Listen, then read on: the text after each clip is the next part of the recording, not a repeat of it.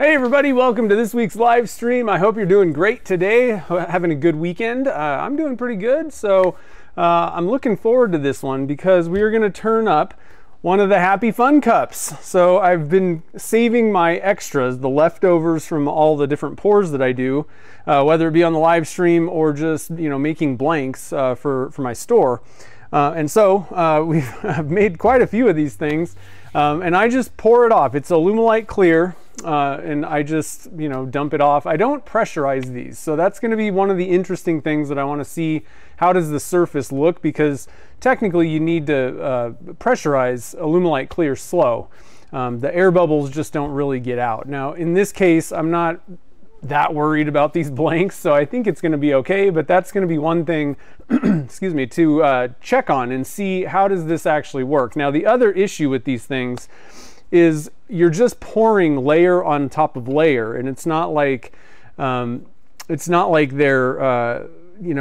quick. I'm not doing it right after the other. So the layer below what I'm pouring on has hardened up, and a lot of times there's a bonding issue between resins. Resin doesn't just stick to everything. It needs something to kind of grab onto. It's a mechanical bond. So if you have a hard cured plastic, there may be some bonding issues there. So that's going to be the second thing to kind of look at with these things is, are we getting any kind of chipping? Does it blow up in my face? Stuff like that. Is anything cracking? So it'll be kind of fun to see how this goes. I don't really anticipate too many problems. I think I am probably going to wear a face mask on this one just to make sure. I don't want this thing shrapnel in my eyes. But I think it's going to go pretty good. And I don't really anticipate the air bubbles being an issue at all. I decided that I just don't want to have to worry about trying to get that thing into a pressure pot when it's just kind of I'm just trying to save some of the excess resin. I don't want to be worrying about that thing. I want to worry about the blanks that I'm making. That's all that I really care about. Frankly, I'd rather just throw the resin away, the excess, than potentially screw up the actual casting because I was trying to get this other thing in a pressure pot. The other thing is I don't want to waste another pressure pot with the Happy Fun Cup because I got other things to make. So I think the air bubbles shouldn't be an issue. Worst case scenario, if the surface is kind of rough, I mean, you can just put a clear coat on top, and then that'll kind of fix that. It may not hide little dimples or whatever that may be on the surface, but it should, it'll clear up the bumpiness if there is any. I don't know if there's going to be a significant problem there. So anyway, last week we made some handle blanks, and I got some results. Make sure to check out I did a YouTube short, and I made a brass mallet out of one of them. This was the one that this was the first pour that we did last week, and I was like, oh man, this is setting up on me really quick, and I was a little worried that the blanks weren't going to turn out good, let's say, but they turned out just fine. Hold on real quick, I need to get a drink.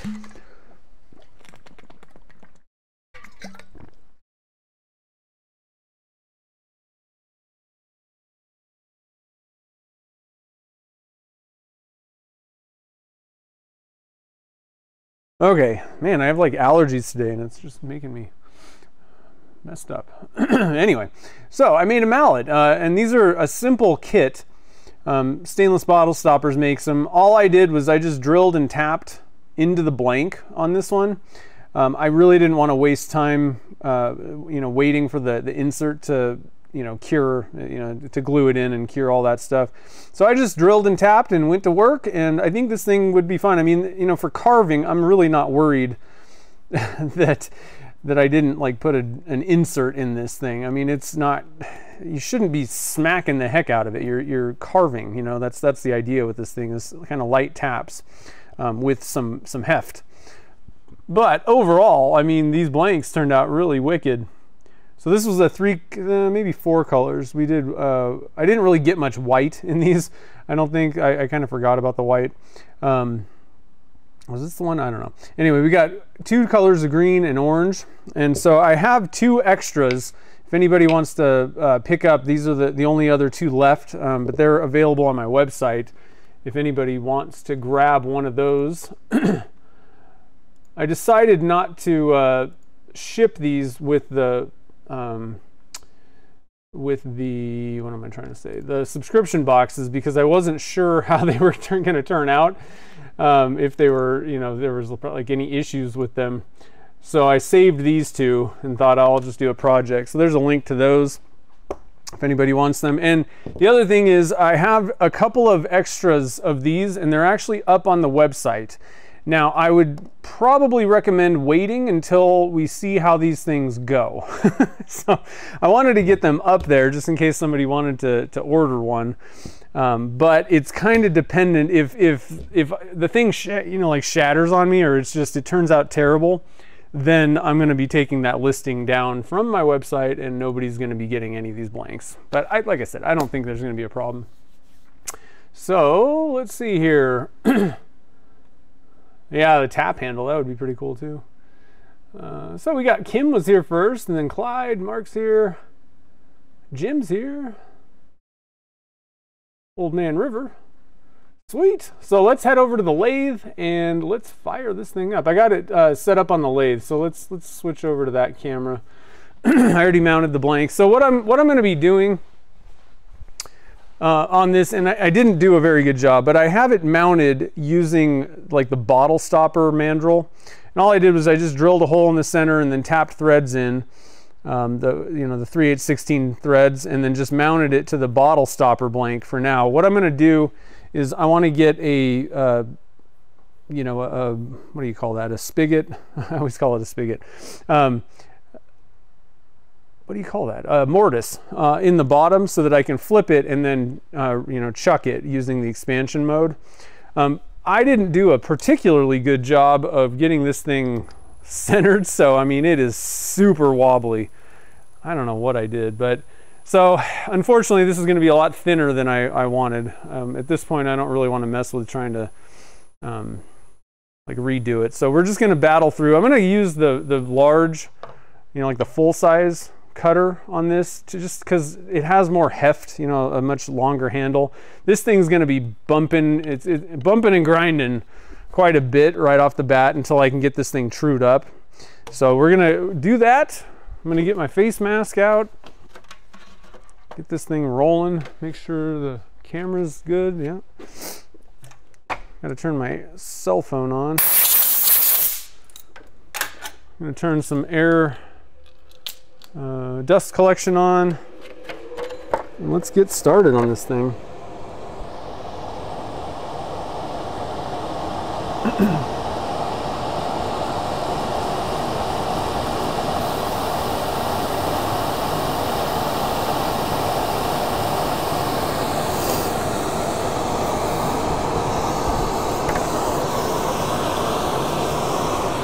Need to switch my tool rest out.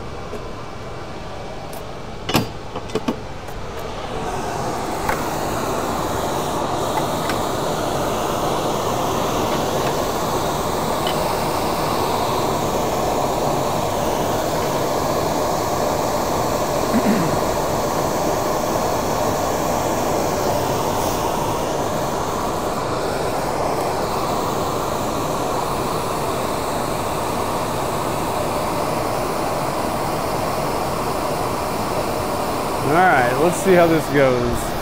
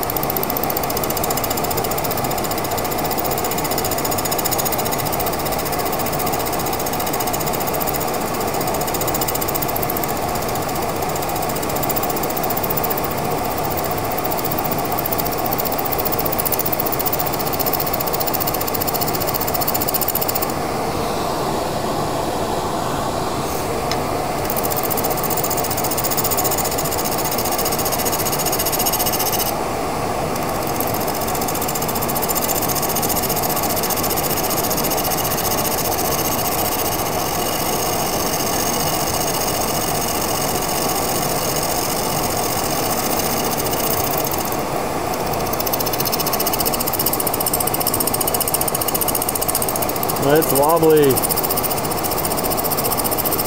It's getting trued up pretty quick here.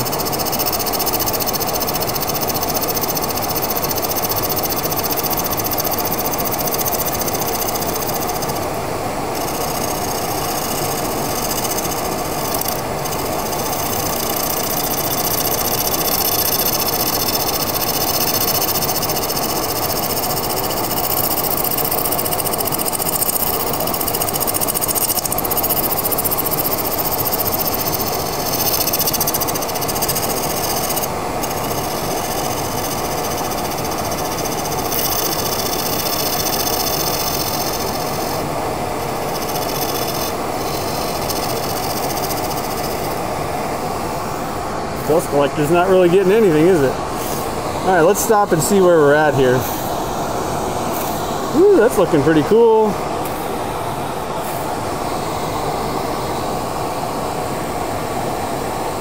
Not feeling any issues right now. We do have a little bit of glow in the dark down here. That's kind of cool.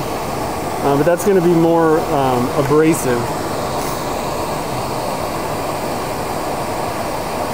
Got a little bit of glitter in the middle there. So it's looking pretty cool.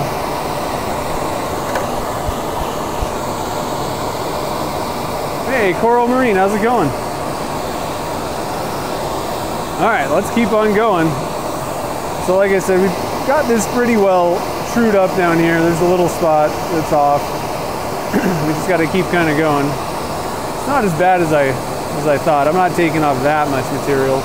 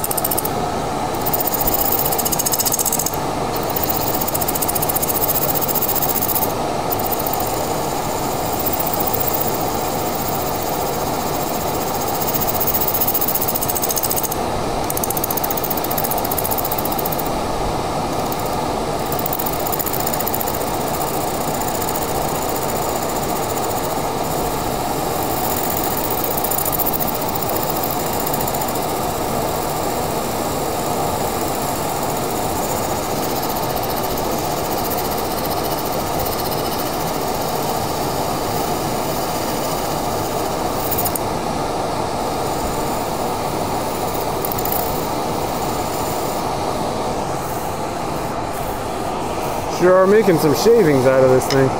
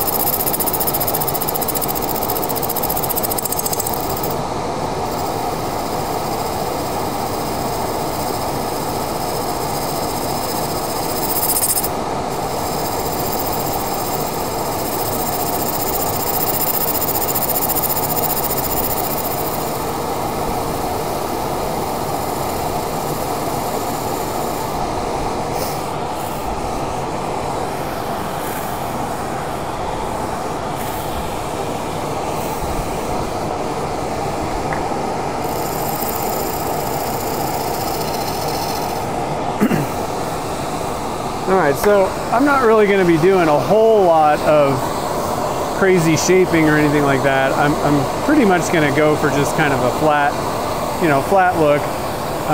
The main thing is we just need to drill out the center, hollow it out, and again, I'm not really going to put a lot of embellishment on it. I want to make sure that we get through this and get the outside sanded. I'm probably not really going to sand the inside. Maybe just kind of get it so that it's not bumpy in there. But I don't think I'm gonna sand and polish the inside on the stream today because I want to make sure that we get, fairly well through this so you guys can kind of see what these things look like. And frankly, the inside's not really that important, I don't think. I think the outside is the most important part of this project.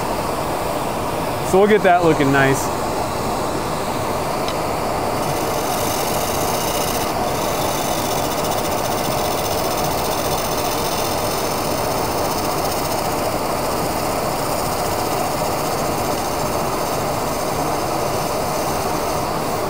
Tell you what I do need to do. This tool rest needs wax. Having trouble getting the tool to move, so it's time to wax this sucker.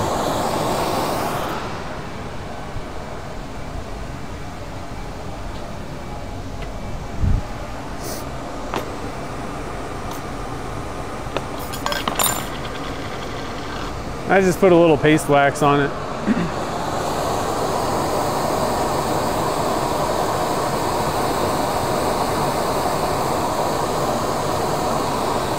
Let it dry for a minute. Hey, Michael, how's it going? What are you up to this weekend?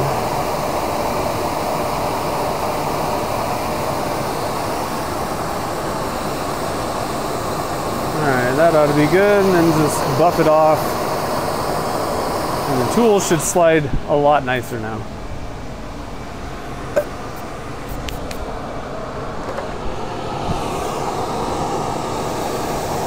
I just waxed the lathe bed as well, so everything's smooth and good.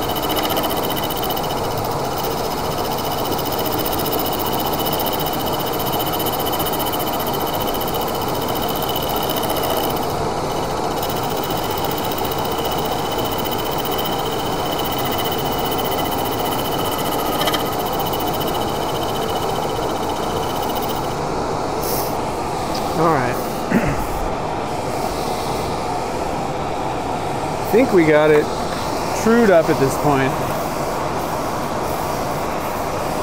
It's not wobbling all over the place.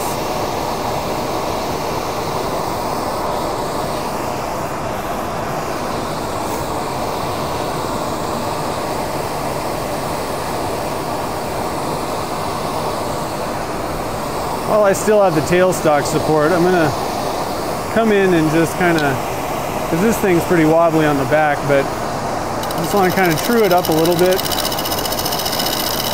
so the blank isn't wobbling so much, because I need to take the tailstock support away.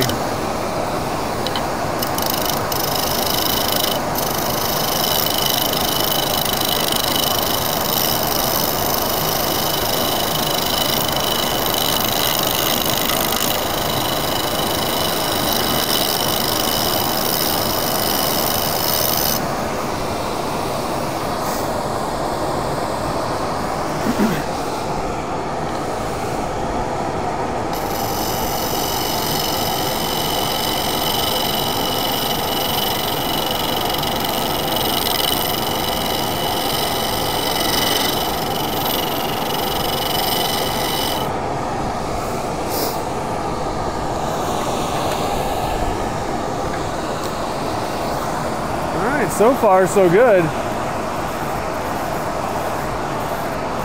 This thing's way wobbly.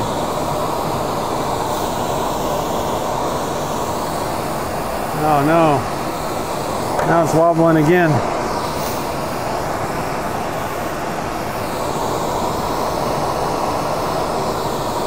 Why is it so wobbly? Well, that's not good.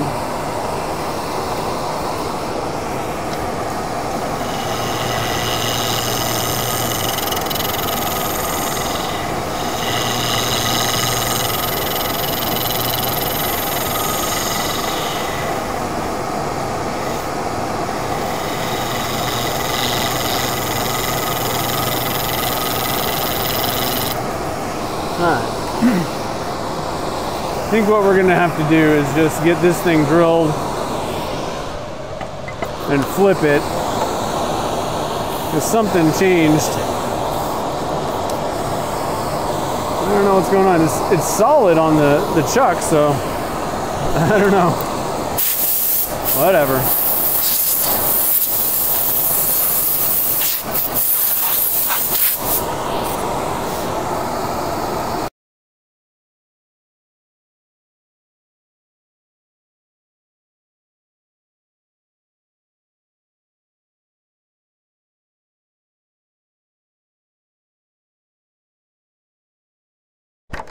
Okay, so we're gonna go with the easy chuck.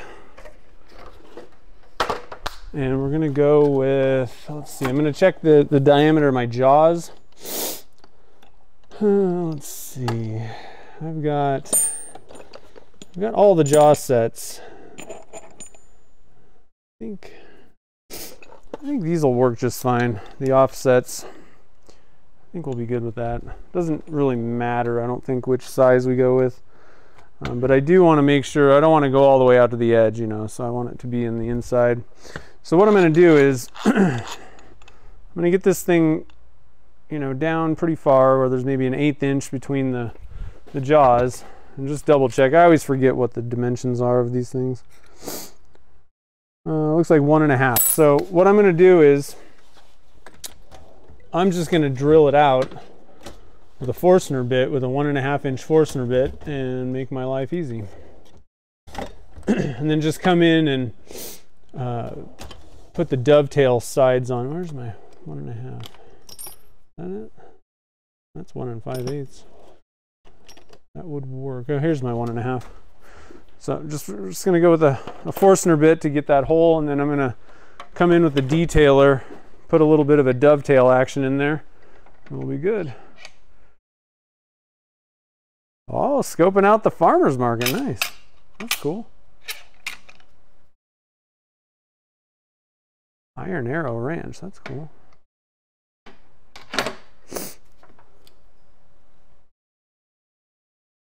Oh, nice.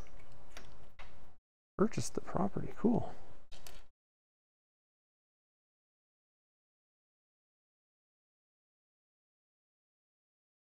Oh, thinking about retiring there too, huh? Cool. That's fun. So, oh, Southeast BC. Is that what you said? Oh, okay, that's cool. Iron Arrow Ranch. Nice. What's next to British Columbia? Is that, I don't know the, do you call them provinces? I always think of states. I'm such an American. Is it Alberta? Next one over? I don't know. I'm not very good at that. All right, so we're gonna slow this sucker down.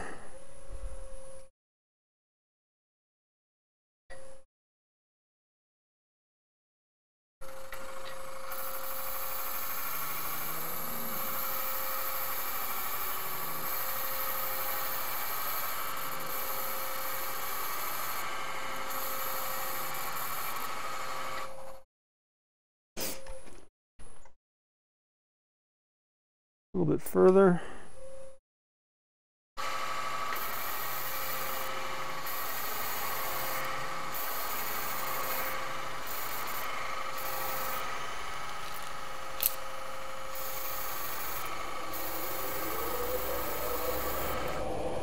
May as well use the dust collector, huh? Oh, I went a little far on that one. That's okay. I was getting so excited about this drilling operation,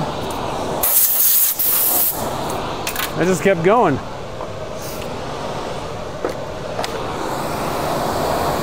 just want to make sure that this end is nice and flat.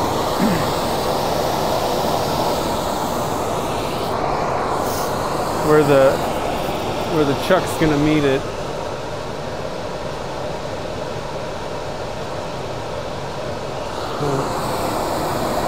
Actually, the chuck's not gonna meet it. Never mind. Still.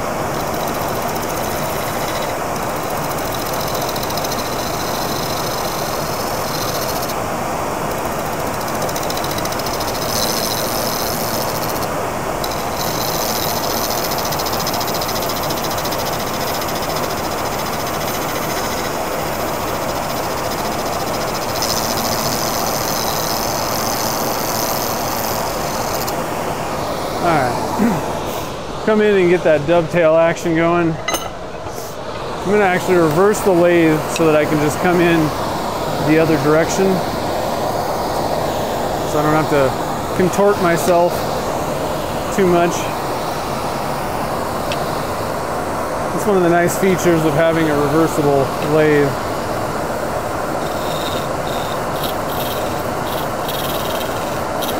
I think I'm at the wrong height here. Pretty close.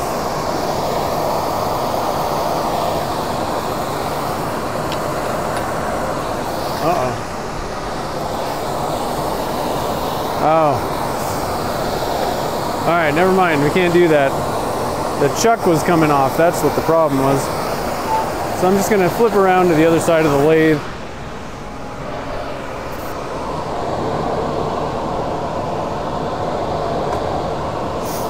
I'm also going to get my little remote out. So let's back up a little bit. Plugged in. Give you guys a little bit wider angle so you can see what I'm doing actually. So I have a little remote control. My problem is if something goes wrong, I gotta like reach over here to hit the stop button, so I don't love that. So luckily my lathe's got a little remote operation. I just switch it to the remote, and that way I have controls back here where I can start it, change the speed, and also I have a big button that I can slam if I get into trouble over here. So let's see if I can get in here. It's still kind of awkward. What would be nice is to move the whole thing down, but I don't really want to mess with that. I do want to put my face mask on again. Wasn't so worried about the drilling operation, but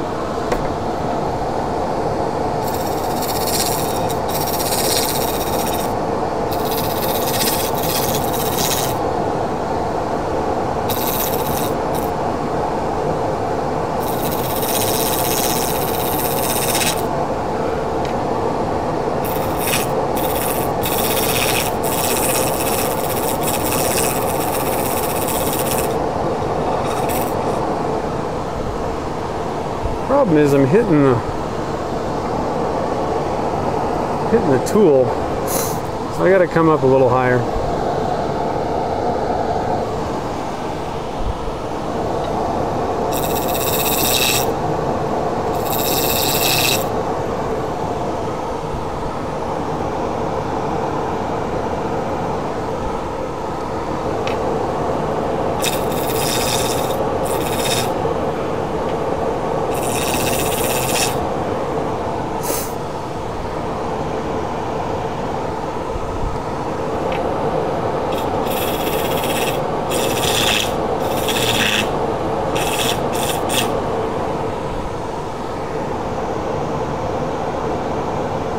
There we go. All right.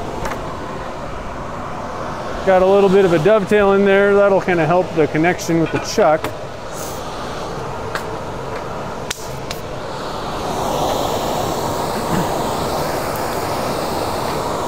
Let's see what you guys are saying. Gage is here. What's up, man?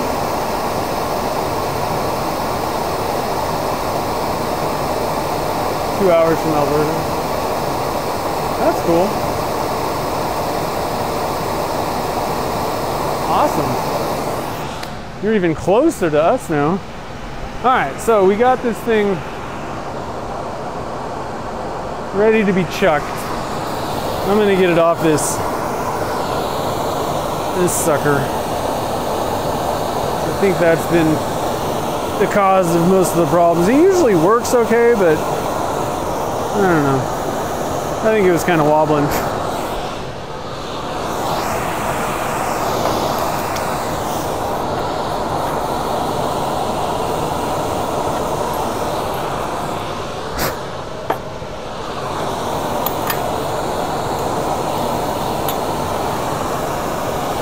Oh shoot.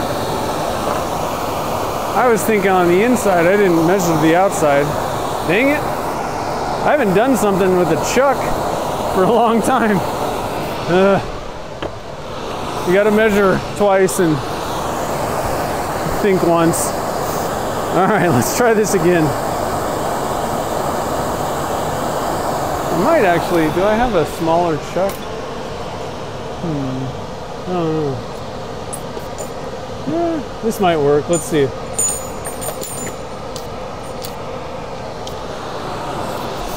Let me measure this one. I actually think this might work better anyway. Nope, that's the same size. So we're looking at 2 inches on the outside of that. Dang it. All right, let's chuck this stupid thing back up. I am not a professional wood turner. Find a 2-inch Forstner bit if I have one, hopefully. If I don't, you don't need a Forstner bit. It just makes things a lot easier, you know, a lot faster.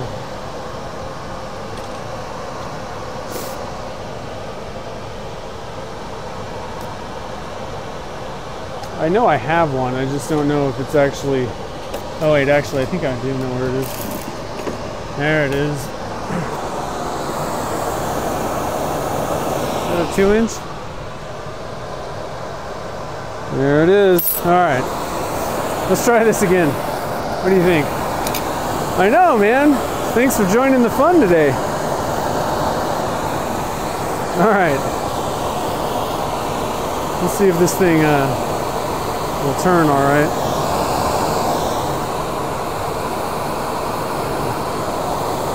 Looks like we're probably on the same plane. Got everything going the way it was. So let's move the camera a little bit.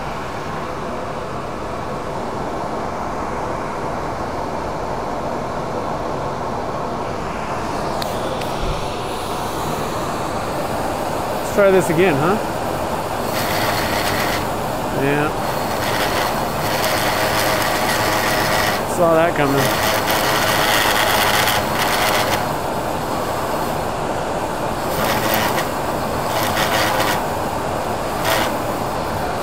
Slow it down just a little bit more. See if we can get a better cut.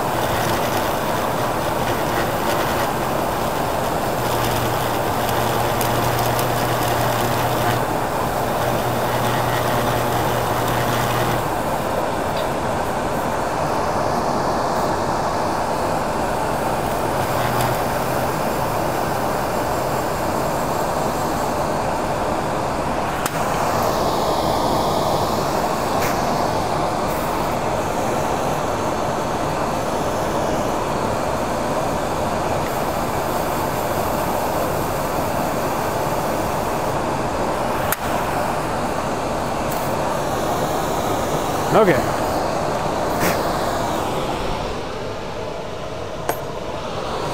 Just to make sure, let's just, yeah, okay, now we're good. Let's double check that the chuck actually fits. Flip it to the remote and come back in and put another,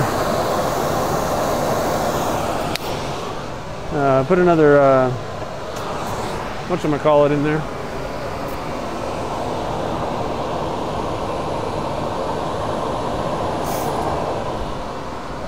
Get my face mask again.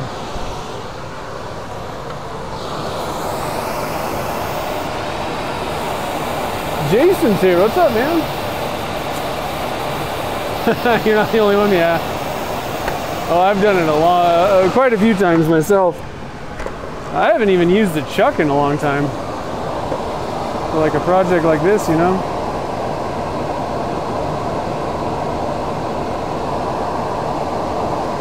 A little bit rough in there. We can clean it up though.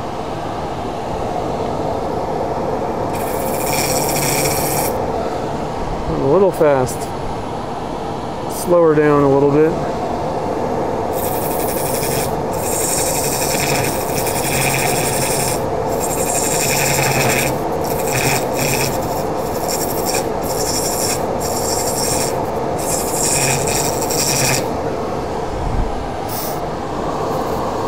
Okay. Now we're in business, guys. You know, I say, as long as you don't make a mistake that you can't recover from, you're doing fine. You're doing fine. And even if you can't recover, then just go make another blank. It ain't the end of the world.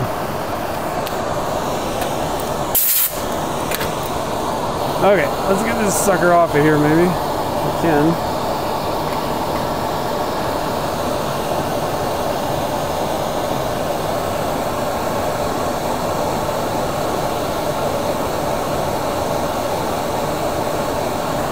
Okay. Ah, that thing's on there. Okay, so we're gonna have to get the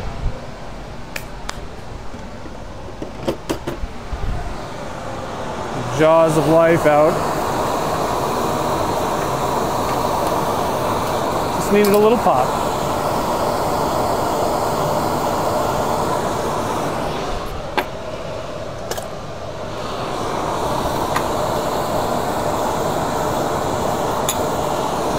Easy chuck, here we come.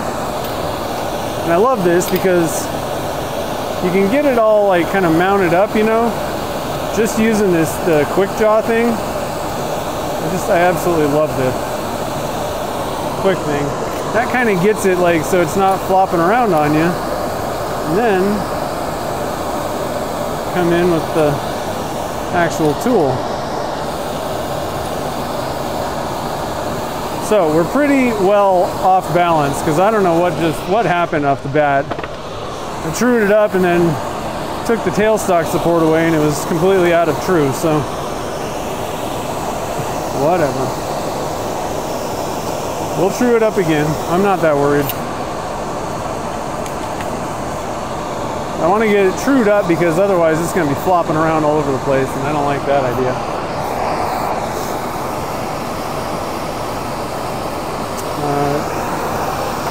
Switch back to the headstock side.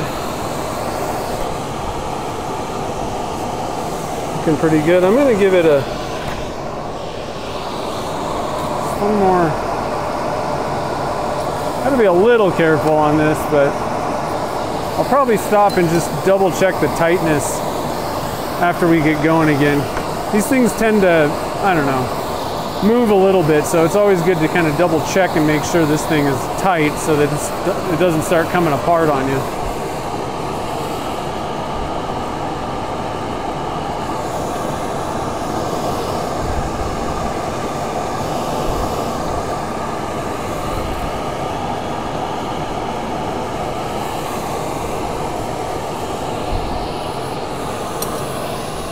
Alright, so I'm going to pull out the big dog again.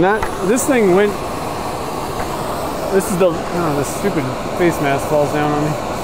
The full-size finisher worked pretty well. Sometimes, I'm going to kind of share a couple thoughts that I found. Carl Jacobson always would pull out the mini, what's it called? I can't think of the name of this thing. The #1 hollower, which has the smallest cutter on it.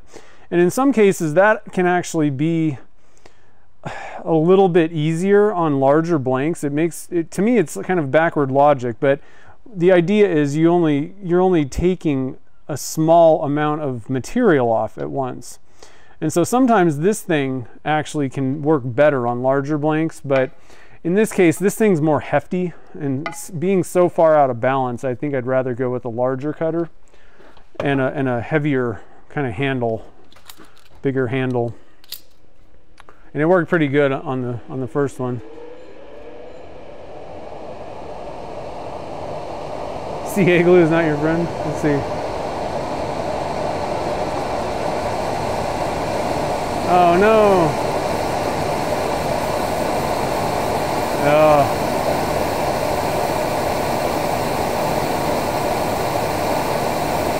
Yeah, I know. Sometimes that CA glue can be such a pain. Okay, so let's true this thing up. This is going to be a pretty skinny cup here by the time I get done truing it up 5 times.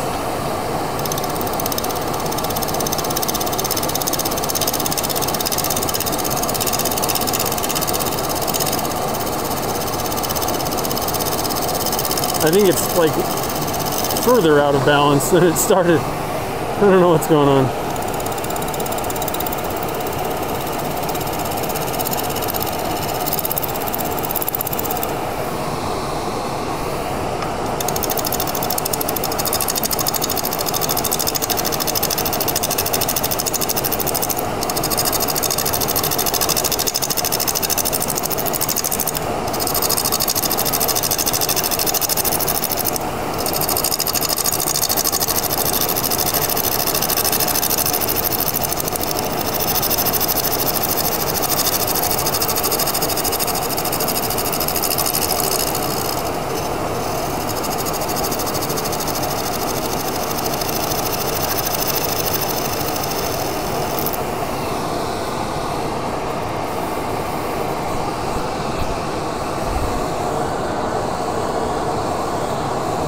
These colors are pretty wicked though. I really like all the kind of scalloping because I pour them sideways.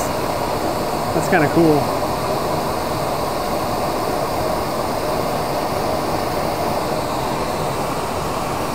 You guys got a good shot of this? Let's get you guys like right above the action. Ooh.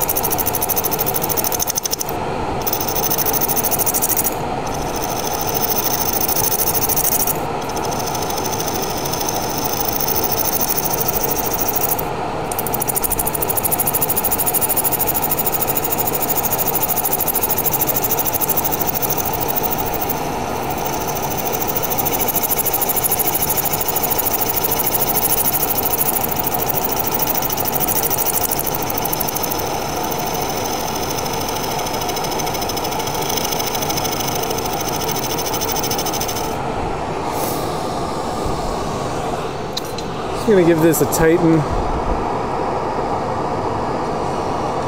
Not too much. I don't want to. You don't want to crank it down. You just don't want it to be loose. I don't know if you guys can hear when I have the face mask down or not. Yeah, this is one of the leftovers. I call it the Happy Fun Cup because we just make some happy fun colors out of it. So it's starting to get true. Starting to get there.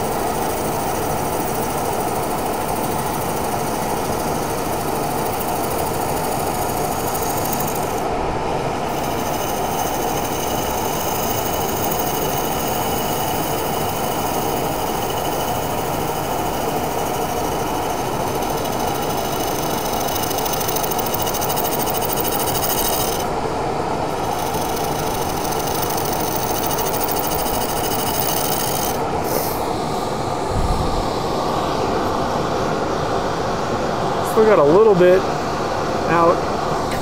Still got a little bit out on the bottom. Interesting choice of colors, I know. This is all kinds of different colors. So I can actually, I mean, some of these we made on the live stream.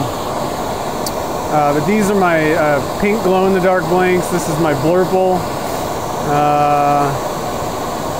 I don't know what that is. These are my tiger stripe blanks.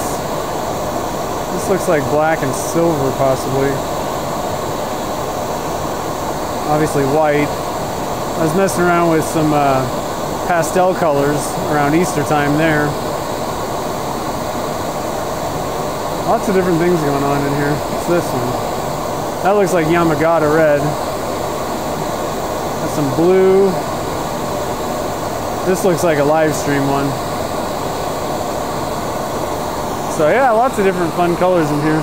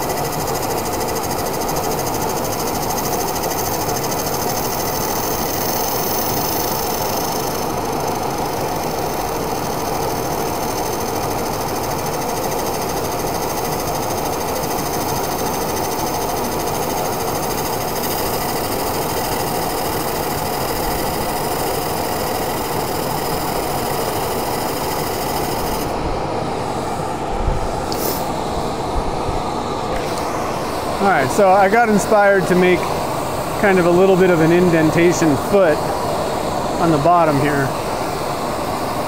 So we're gonna keep going with that theme.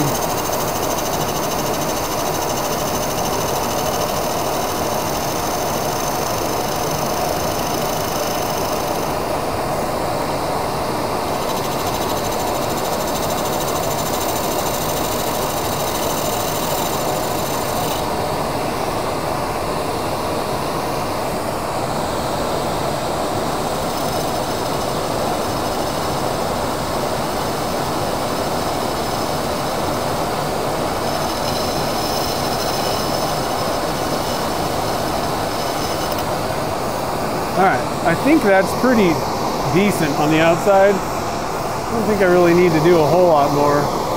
I might just try to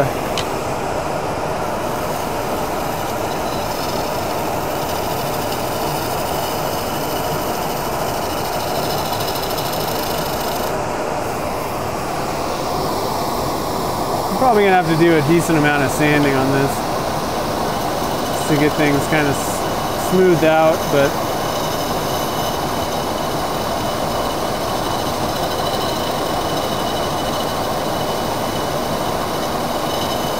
there we go. And I'm going to try and clean up this face a little bit before we start digging in. This is a really, so I want to stop real quick and I'm going to turn off the air conditioner, the dust collector for a second, so I feel like I'm yelling at you guys. So this is a really fun project if you want to kind of just do some simple hollowing. It's a simple, you know, there's not a lot going on for like a larger than like pen or, you know, handle or something like that project. And it's, you know, kind of useful. You can put some pencils or whatever you want to put in the jar, but it's a pretty fun, you know, hollowing project. It gets you in, you know, a little bit further than some other hollowing things.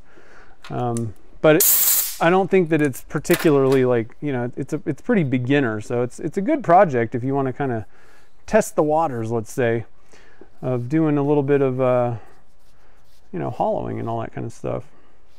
So just wanted to kind of say that I like these projects that are kind of fun, you know, not high stakes, to kind of get your feet wet with.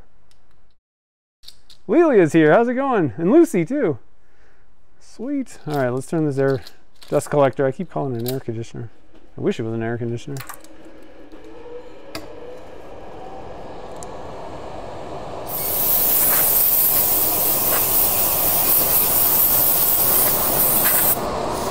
All right.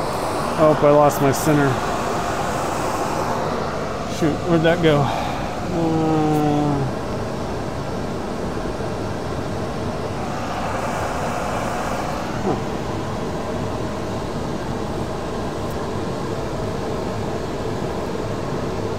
Center drill fell on the ground.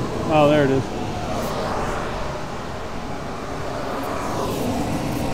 Gotta take care of the center drill.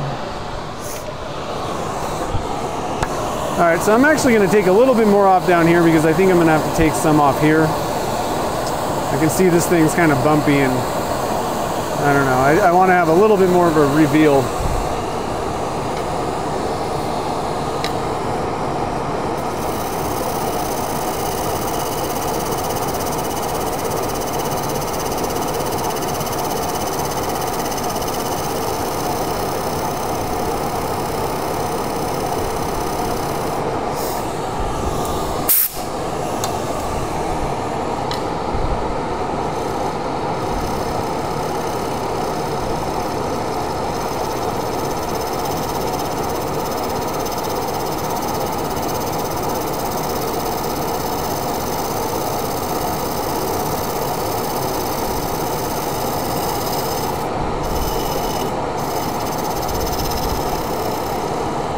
Okay, and then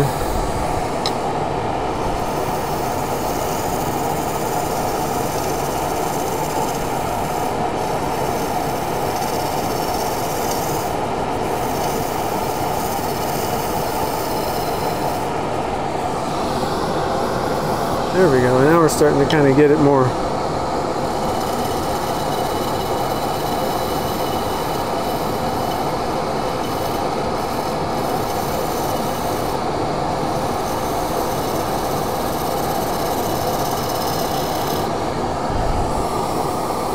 More like flat taper. Okay, so let's come back in on the inside here. We'll speed it up just a little bit.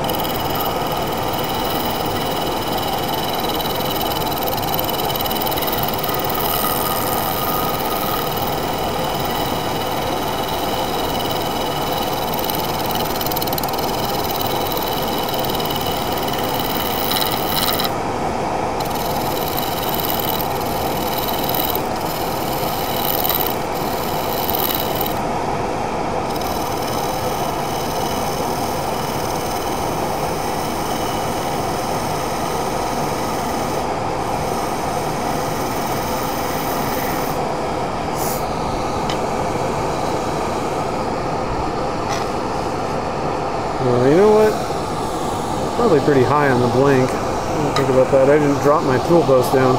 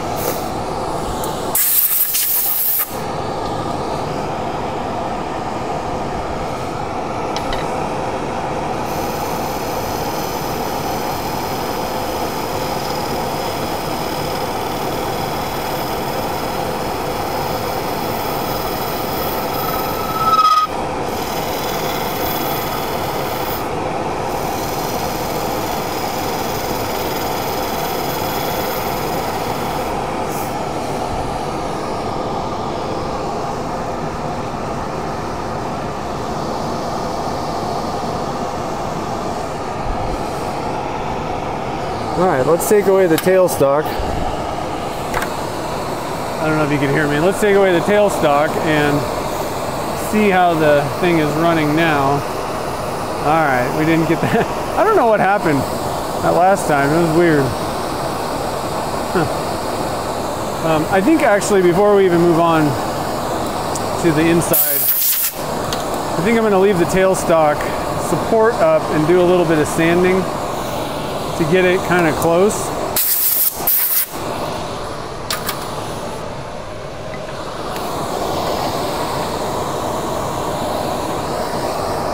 So I like to sand bigger things with that inertia sander.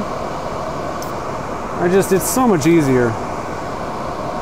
You don't have to sit there and hold it with your fingers and all that. This tailstock out of the way.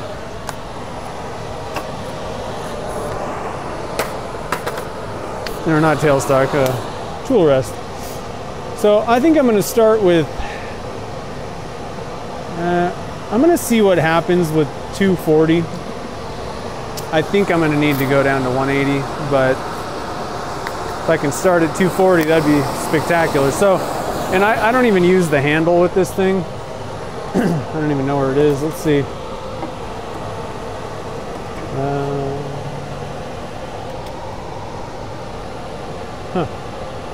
I don't even know where I put the handle because I frankly just don't use it. It's got to be in one of these drawers. I'm going to show you the whole thing so you can kind of see what it is. There it is. Okay, so it's just basically a spinning bearing with a magnet in there, and so, but there's no power. Now, usually these things come on a handle. I find that I don't need that handle. I don't need to hold this thing. Maybe if I was doing something really deep or like a bowl, maybe I would want that, but I don't find that the handle is particularly useful. I find it just harder to control. So I just hold it with this thing, and all you do is the rotation of the blank plus the spin is what gives you the sanding motion. But you want to go faster when you're using one of these. You want to angle it a little bit. But what I like about this compared to like a power sander, which those work great too, but then you got to either have battery power or a cable, and it's making all kinds of noise, which granted, I have a dust collector going, so it's not like it's going to make that much difference, but I don't have to worry about the power or anything like that. It provides its own power, and it works. It sands exceptionally well. I've always gotten pretty good results. So if you haven't seen one of these, or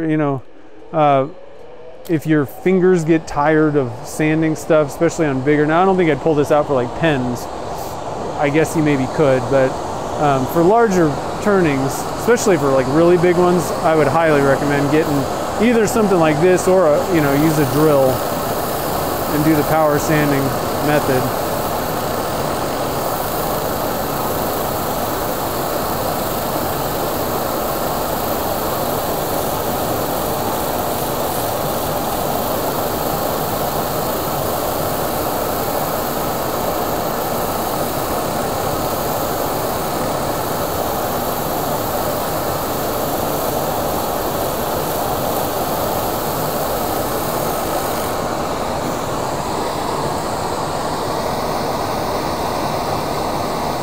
Nice. 240 is working fine.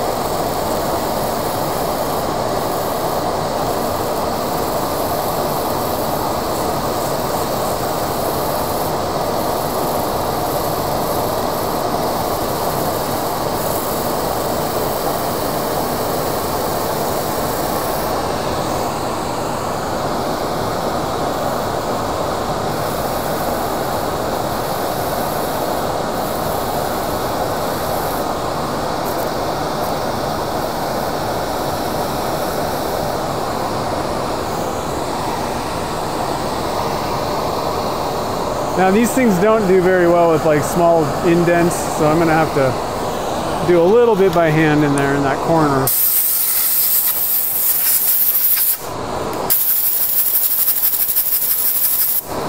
But overall, I mean, this thing's sanded up to 240 for sure already. So it just seems to kind of even go faster. I don't know.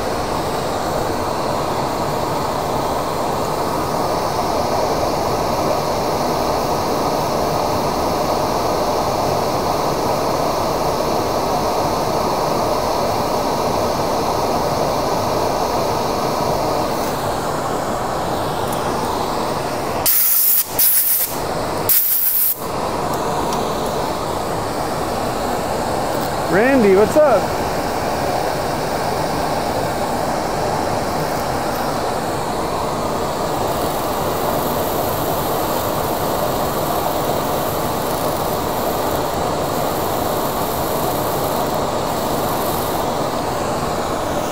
All right.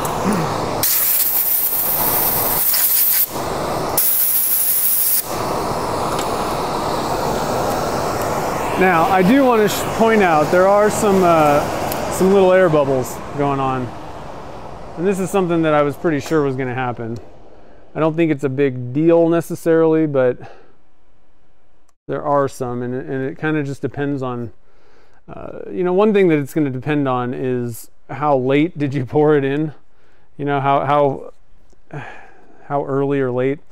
So there are some little pinhole things here and there. Again, whatever. This is particularly bad right here on this edge. There's a lot of them. But you can fill those in with CA glue. I don't think I want to do that today because that process takes a little bit of time. I'm just going to polish this up. Frankly, like I said, this is utilitarian. It's fun.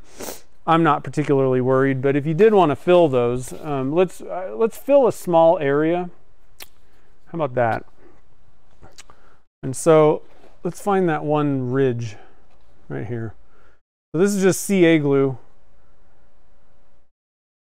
All I would do is I'm going to take some of this thick CA glue, cover those holes.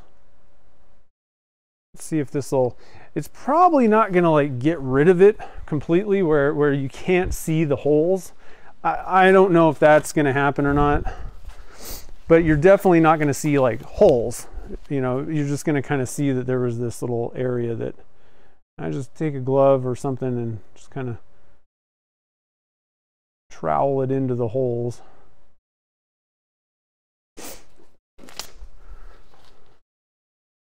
And then, where's my accelerator? And then I hit it with accelerator. And you're just going to want to do a couple of coats of this. I don't know why I took the glove off. Another thing that I do instead of like a glove is sometimes I'll grab like a dental pick and use that instead to kind of trowel it around. You got to watch out if you've applied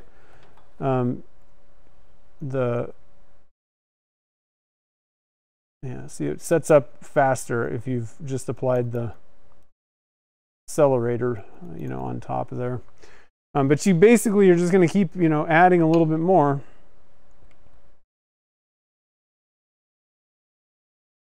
Until you've filled that in. Now you can turn it on and, you know, just go with like a medium or a thicker CA. And use your finger to try and trowel it in while it's turning. There's lots of different ways to do this. If you wanted to, you could just go for like an epoxy finish on top of something like this, and then you'd be like done. You know, it would fill in most of those holes for you. And then once you've filled the holes, so I'm going to hit it. I'm going to hit this again.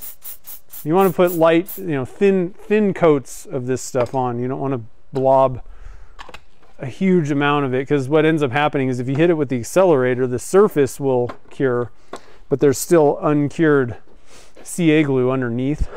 So that not so much fun if you go to turn it, you know, right away, turn the lathe on. Let's get the camera out of the way here so I can get in there, get you guys zoomed a little bit more. So this was the area that we hit it with. And then, you know, you can just turn on the, I'm going to hit the dust collector here. Yeah, black CA could work, but the thing is then it's going to stick out like a sore thumb. then you're gonna have little black dots all over the place, which I don't know. It depends on what you're going for, you know.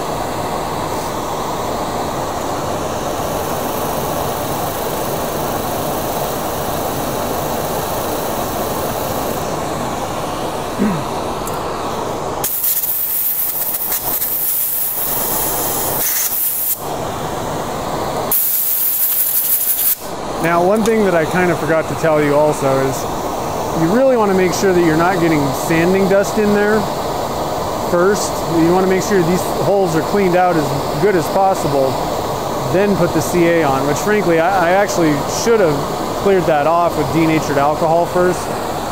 That can help pick out any dust. But then, you know, if you get dust in there and then hit it with CA glue, then you're going to have little white dots. And again, that's not usually very attractive.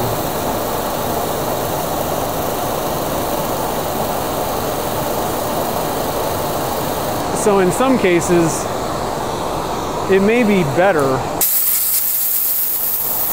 to just leave it, you know, don't do anything.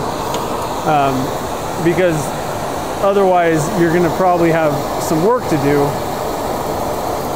trying to kind of fill these things. I want to try and get this thing down, and just going to do a little spot sanding here with this thing. You can even take this thing out. This is what I really like. Take it out, and this is a pretty easy way to, you know, rather than trying to hold a little thin piece of sandpaper, you can just use this thing.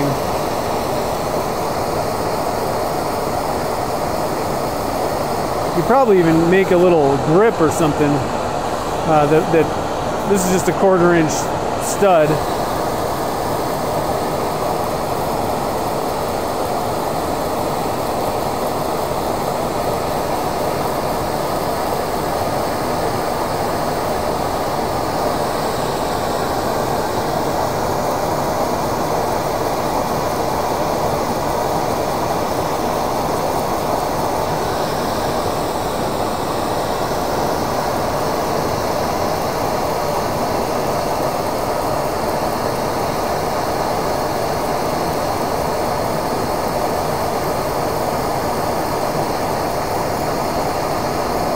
So what I'm trying to do is get all the CA off that surface. I don't want any, you know, I want those holes filled. And that's it. Now I didn't get those ones up there obviously, or there might have been some sanding dust that I trapped.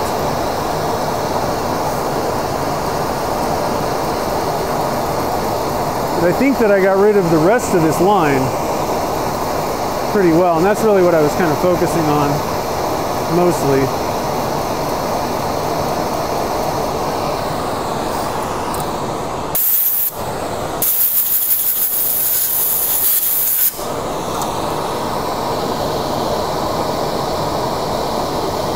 Yeah. So I mean that pretty much covered it up. If you get these things filled, I mean it'll probably cover it up, and all you're really going to see is the color behind it, you know. So it depends on what you want to do. The thing is, you're probably going to have to go all or nothing, is kind of what I'm saying. It's really best to fill everything and get it all nice and, you know, filled up. So it's going to take some time to fill, you know, every single hole. And it really may not really be necessary, depending on what you want in the end. All right, I'm going to switch up to the 400 grit real quick.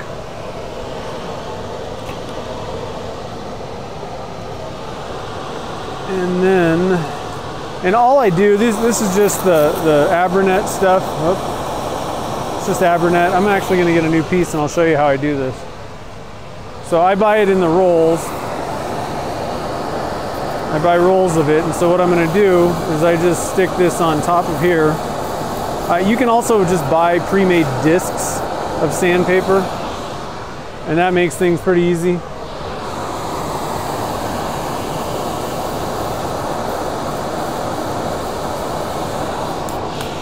I'm not certain that they have Abranet specifically in little discs, in the little 2-inch discs. So I basically have, and you could probably even just leave it square if you wanted, but I usually come in and just cut off the corners.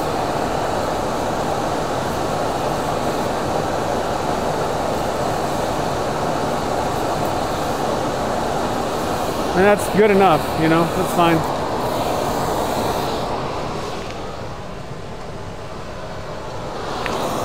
We just pop it in, go to town.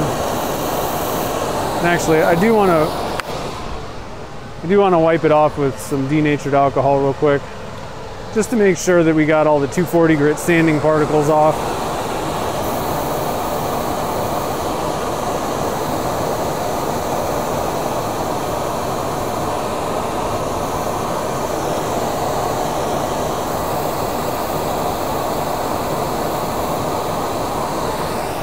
Okay.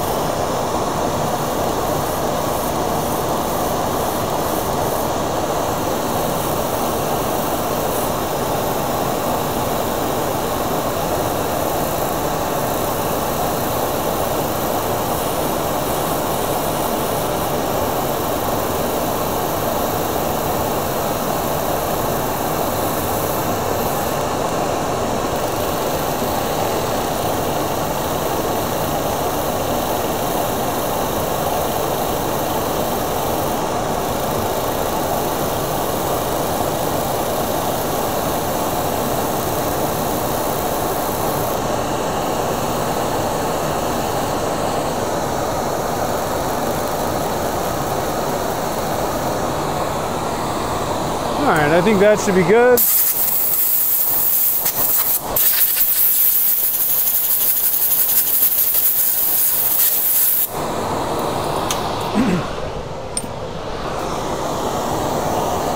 So it's looking pretty good, I think.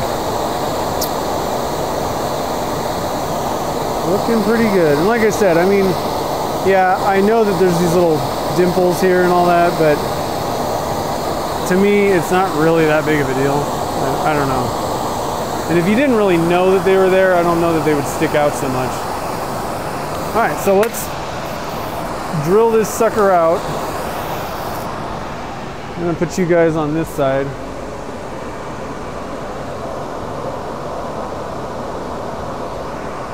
I'm gonna plug the camera in too. So now we're at the fun part, and usually this doesn't take that long. If your blank's not so out of round, and you don't screw up the first drilling operation, it usually isn't that bad, you know?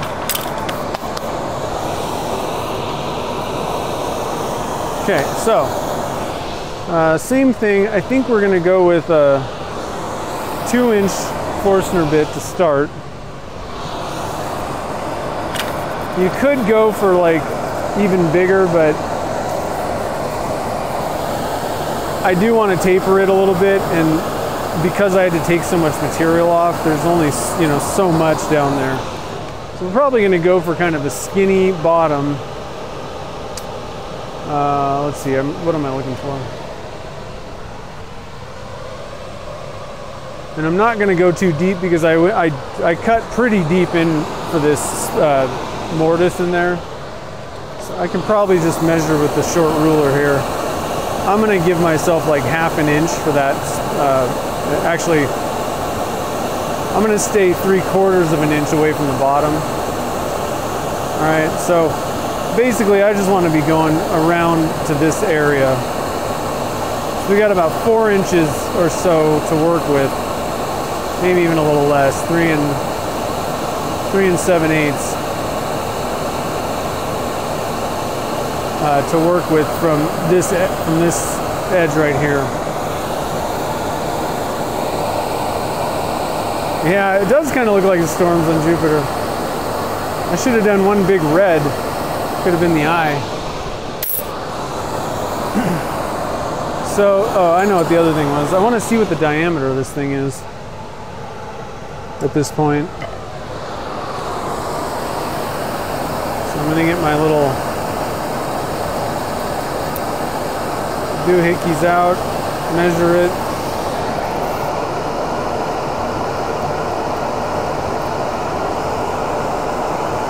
Too much.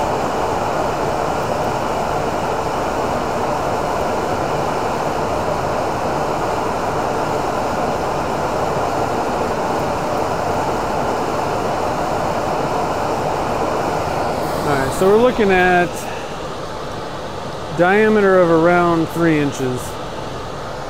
So that should be perfect. It'll probably be a pretty thick.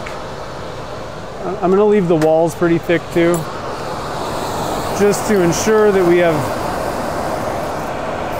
have a good time with this thing, basically. So we're starting at 2. I might have an inch or so to play with, you know. But I can kind of do whatever I want on the inside. Alright, so let's slow this down. Get my face mask out again, just in case. I don't think there's going to be a problem here.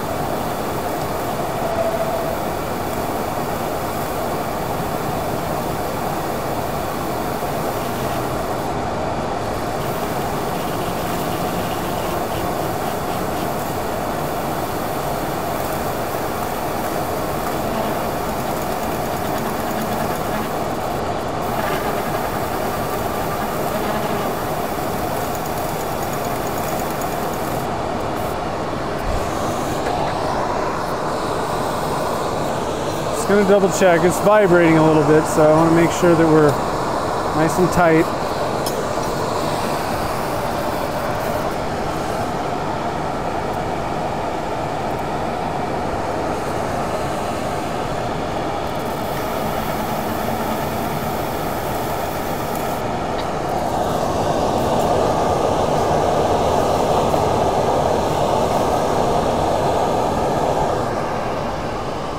Blocking your view completely.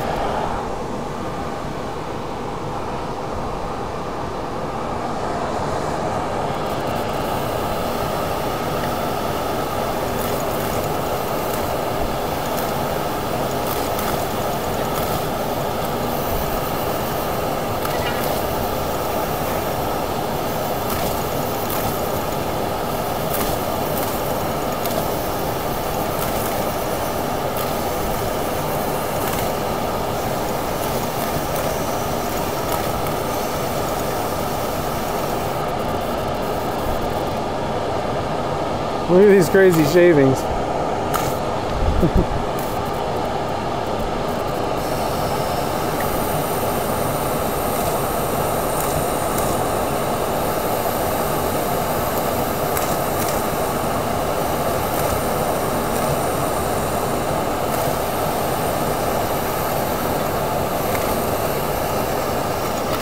So what did Michael say? Sanding the inside. Sanding the inside of a turning, I find that leaving the sandpaper square helps prevent any dig-ins on the curves. Oh, okay, yeah. Yeah, that's a good idea.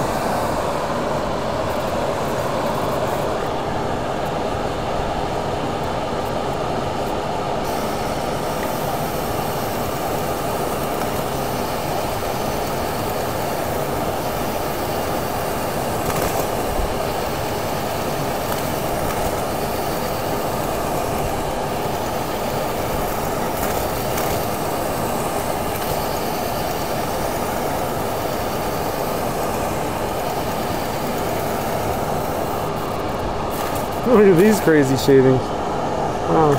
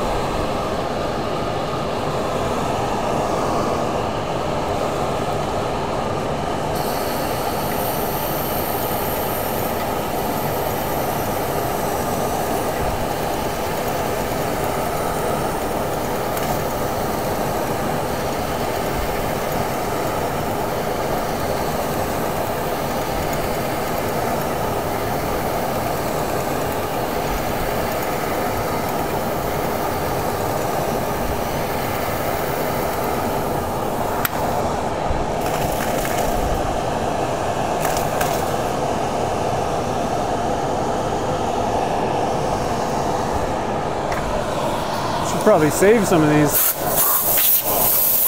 The only problem is I find that a lot of times they look cool as shavings, then you put them in clear resin and all the color's gone. But all right, so I just want to measure this and see where we're at. So we got about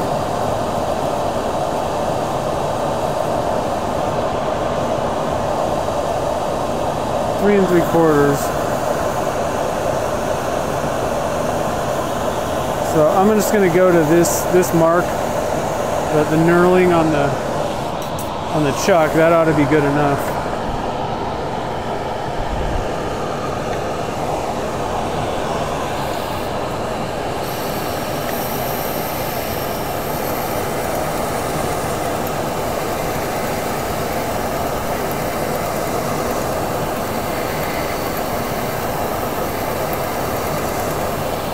Yeah, like I said, I don't know if how well they would actually dunk. I've never really gotten particularly amazing results reusing shavings. It works good if you put a ton of dye in it and it's like super dark. Like some of these are pretty dark, so I think they might work, but you gotta kind of watch out with some of the colors. They just tend to disappear in the resin.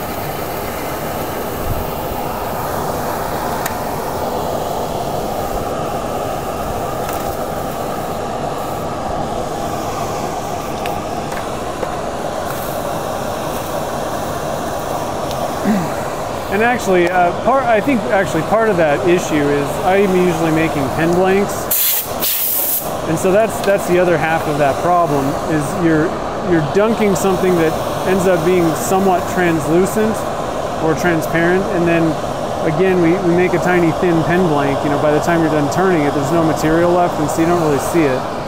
So I think that's part of the problem I've had. They oftentimes are not particularly amazing pen blanks.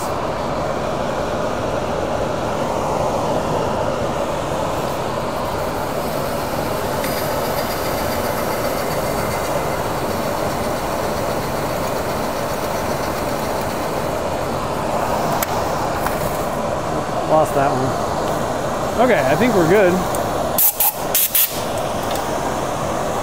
Let's see how deep we are here. Let's do a little measurement. We could go a little deeper, actually.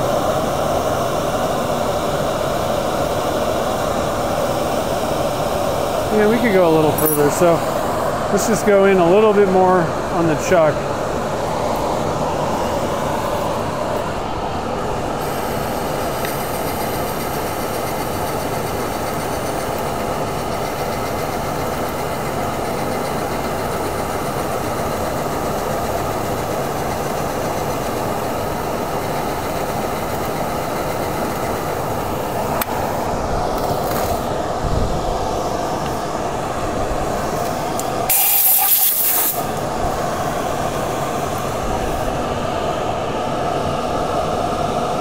All right, that's good enough. We don't need to tempt fate today.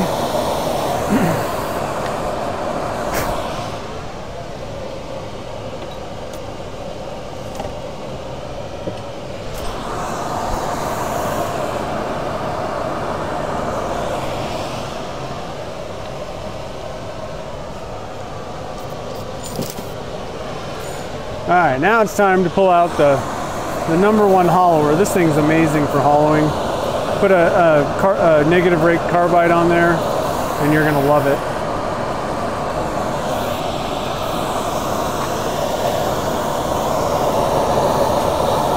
Let's get that right there. Yeah, maybe bottle stoppers.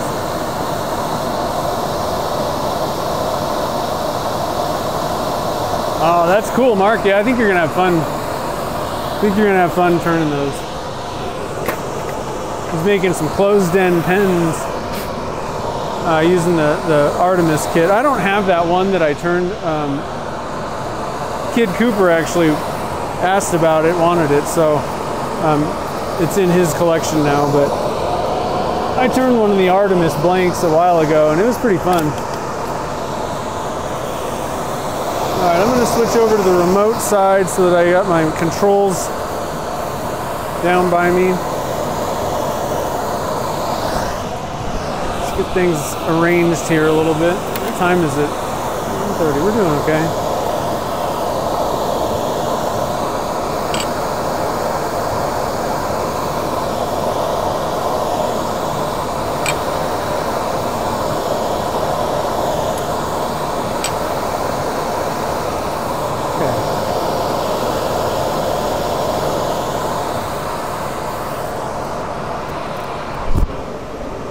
Alright, I gotta take a time out and get all these shavings out of the inside of my shirt.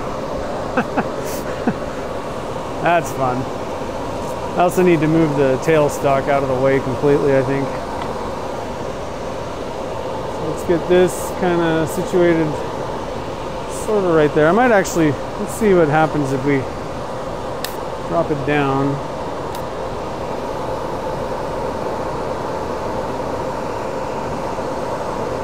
See the screen, there we go. So you might be able to kind of see what's going on a little bit. I'm going to go with one click up.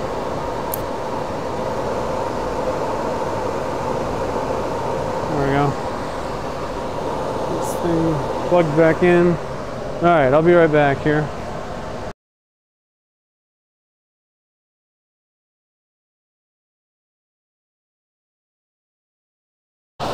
Okay. Tailstock out of the way.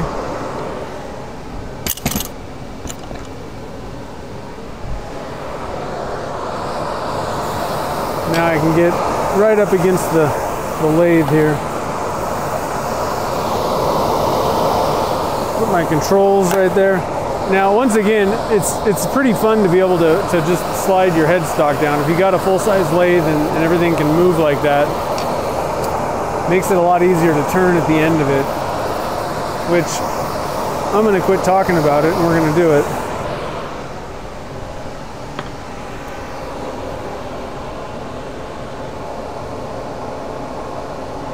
Oh, kicking the tripod.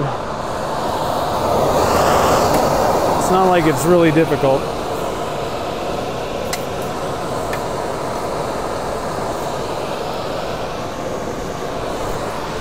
There's the thingy.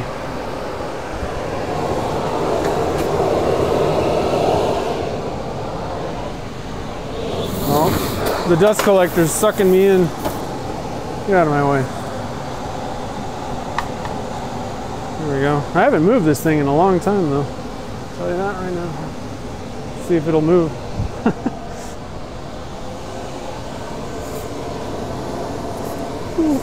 It's not wanting to move.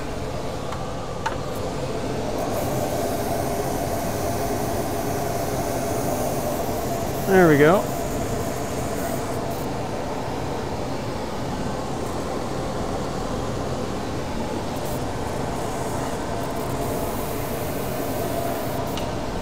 Oh.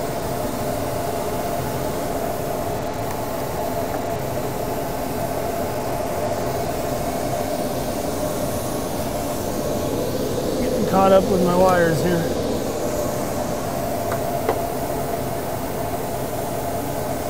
This is why I don't move it usually.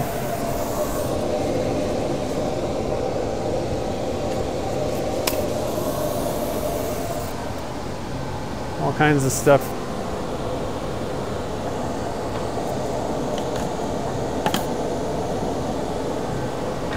All right.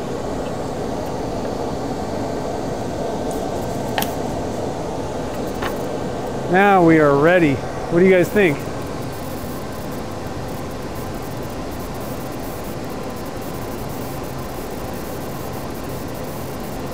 Yeah, the shavings do have to be pretty big. Yeah, people have done it. I'm not saying you can't. It's just I have never really gotten awesome results. I've done it a few times and I'm like, yeah, that wasn't really worth it. You know? So I don't tend to really do that much. There's just so many things that are way better that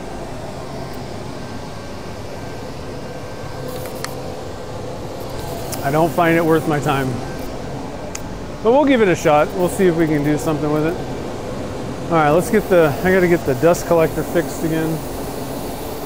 All right, I gotta get you guys just out of the way for a second. Whoa, whoa. Tripod malfunctions.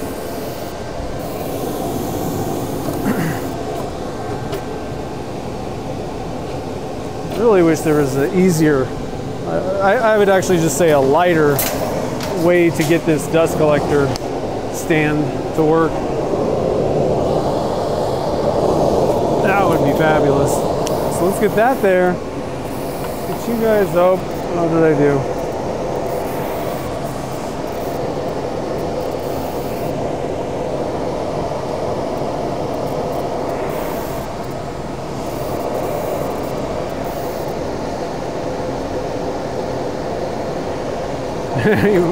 You're back.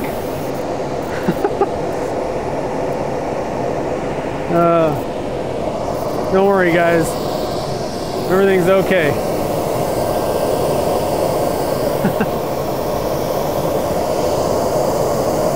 Oh.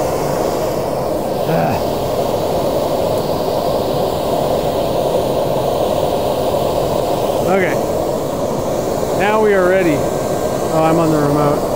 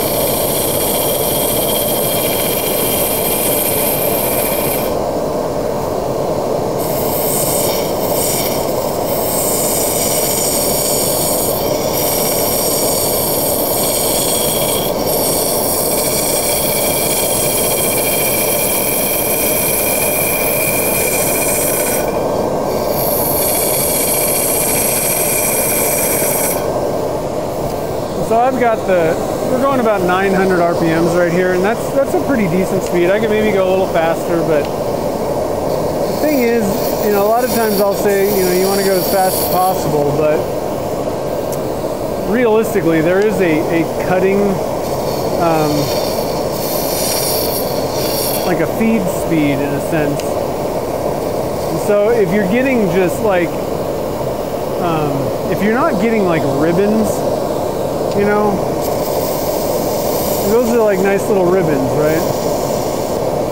If you speed the thing up like way too fast, a lot of times it just pulverizes it. Oh, that's still looking good.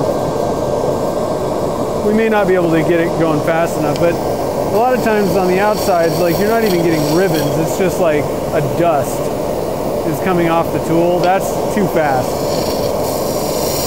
You can probably slow it down and you'll probably get a better cut, you know.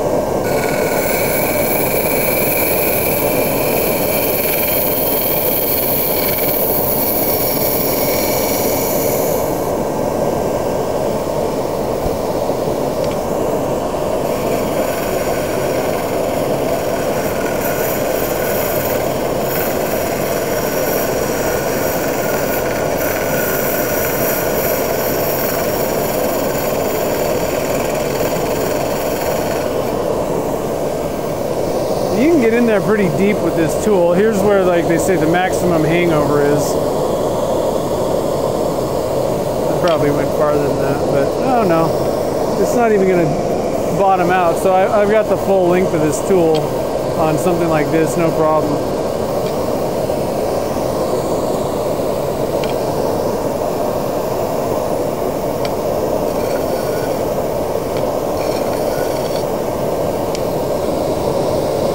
Episode 250, huh? That's pretty cool. Yeah, nice short intermission. Should have had some technical difficulty elevator music.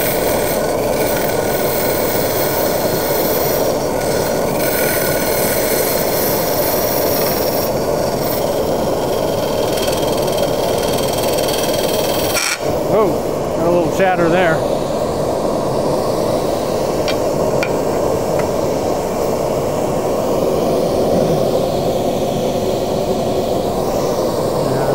Chattered a little bit. Might have kind of twisted the tool.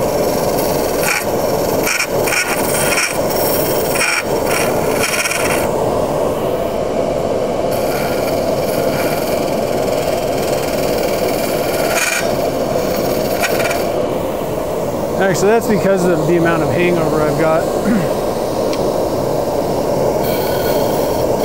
That's why, you know, you kind of have a limit to how far you can get the tool, because what happens is you're going to get more chatter the deeper you go. So I'm going to try to take lighter cuts when I'm deeper.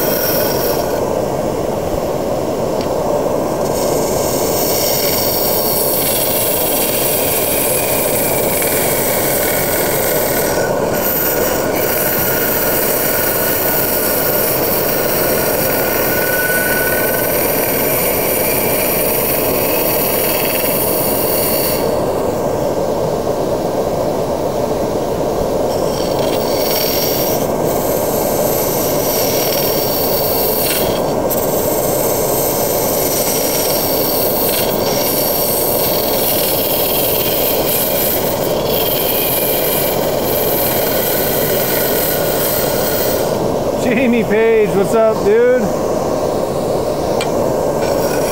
We're hollowing a fun cup.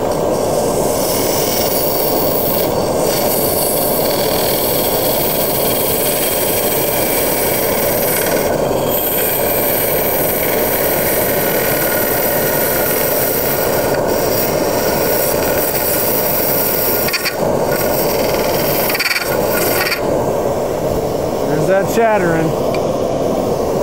I was going pretty hard on it.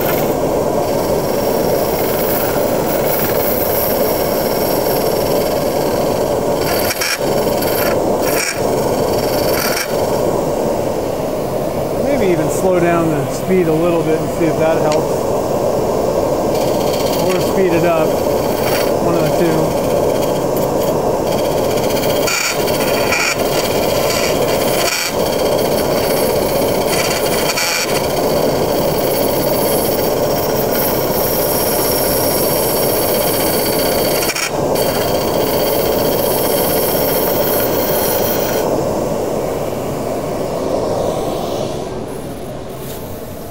Alright, let's see what's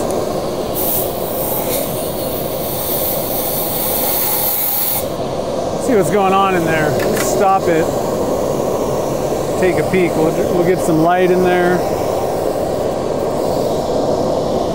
See if you guys can get in there too. Let's see here. Check that out. Trash can out of the way. then zoom it. I gotta go down a little further.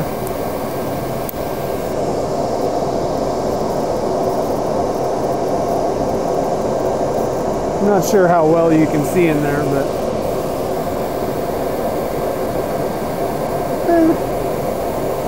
reasonably well. Let's get the tool rest out of the way. How about that? What do you guys think of that?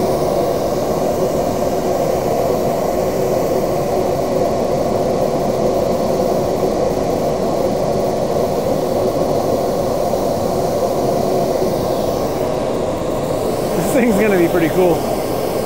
Looks like a tumbler, kind of.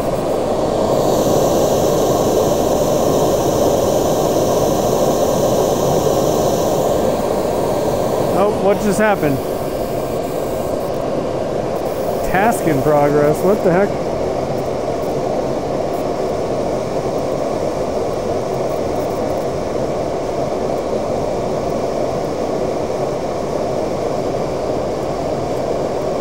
What is happening here? Good Lord. Camera's breaking all over the place. Hopefully it'll come back for you guys in a second.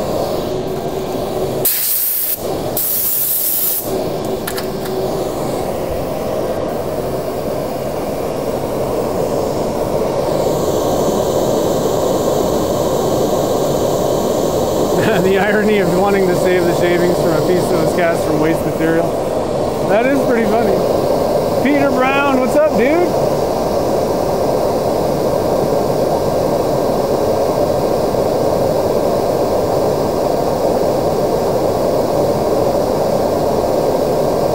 Lower the tool rest? Oh, yeah. The bar on the tool. Oh, yeah, huh. I don't really think that's the problem. It's just there's so much overhang. Once you start getting like 3 inches of overhang, it's just starting to vibrate a lot. So I just got to be kind of careful and put the tool on the tool rest the right way. That always helps.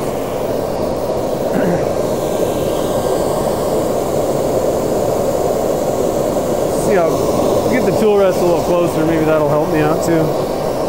All right, so let's get you guys positioned a little bit better again. This might work. Let's see. That's not a bad view. I do have to move this light though, because it's like right in my face. Yeah, that's not too bad. What do you guys think of that? I can even see.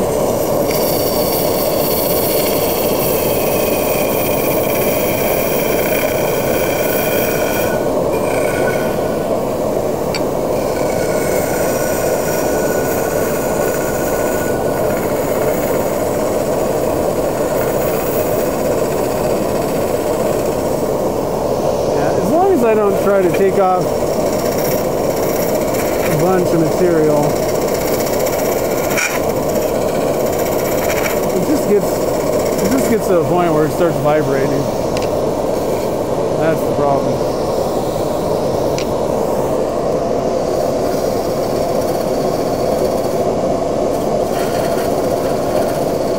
Gotta go careful. Because I'm at the bottom right now. And if I'm careful about it, it doesn't want to chatter so much, you know?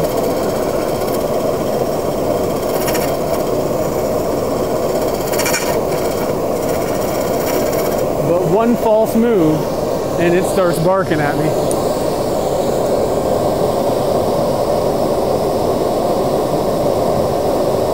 Tasking process. Yeah, I'm trying to turn this stupid thing on. I don't know what that was. I don't think I've ever seen that before. I'm finding out new, yeah, YouTubers censoring it. Oh, that's funny. Good old YouTube. So I think what I'm going to do is kind of taper the inside. I want the only thing I don't like about this, the remote, you know, how I have like the remote controls on the end here, this box. you either get this or you get the headstock, right?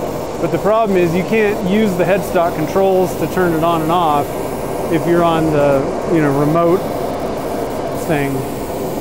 So I'm always like, you know, I want the controls on the end of the lathe so that I have, you know, the emergency stop right at hand, but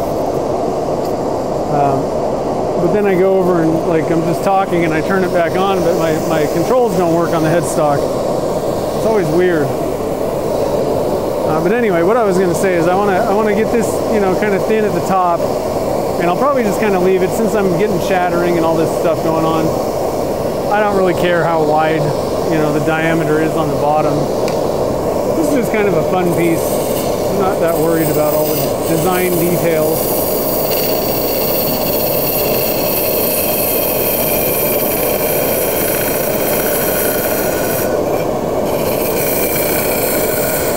Just want a thing to stick some pencils in.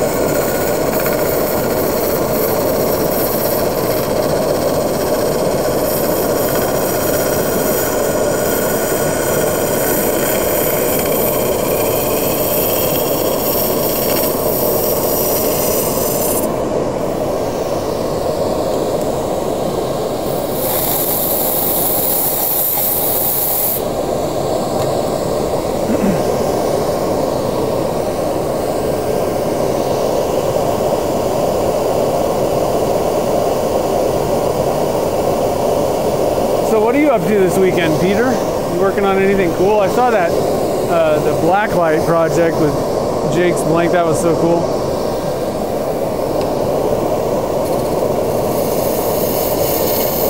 I don't think I could do that.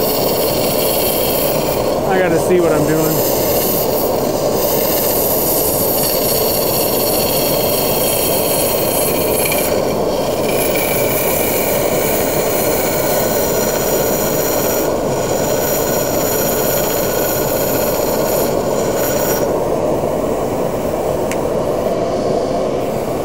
I've got camera things in my way, and I got to move this. I got to be able to see down in there and see what we're doing here.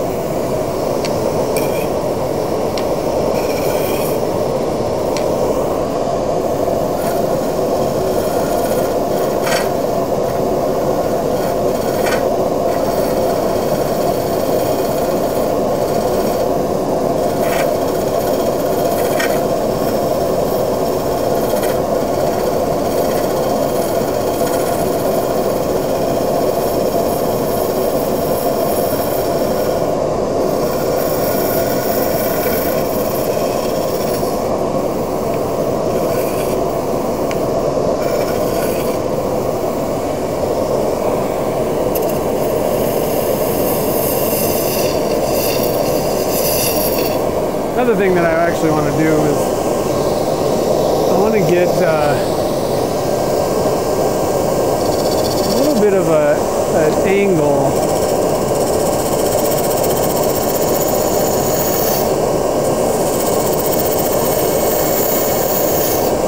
I like to kind of make a little angle on the rim on these types of things.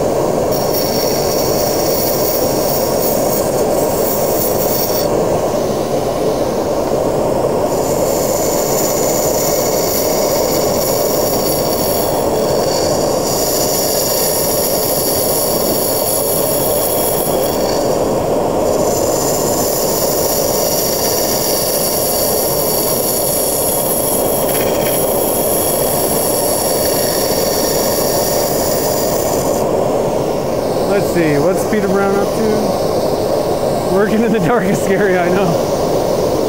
Oh yeah, I saw the strobe light. Yeah, I don't think I can handle that either. I could barely watch the video on my couch. Oh man, that's funny.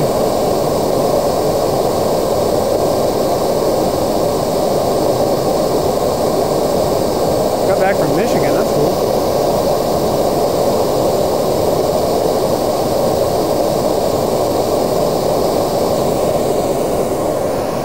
No, actually the bigger the diameter, the more kind of aggressive it is because it's taking a bigger chunk. So it's actually better to hollow with something small.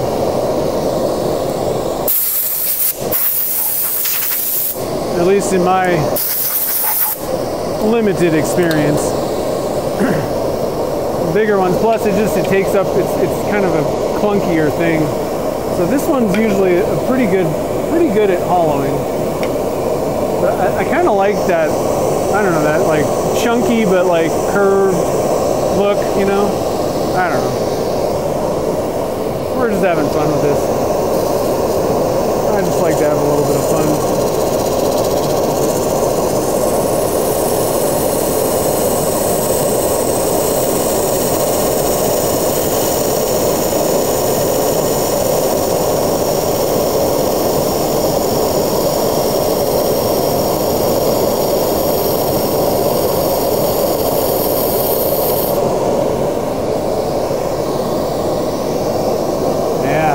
Talking about right there.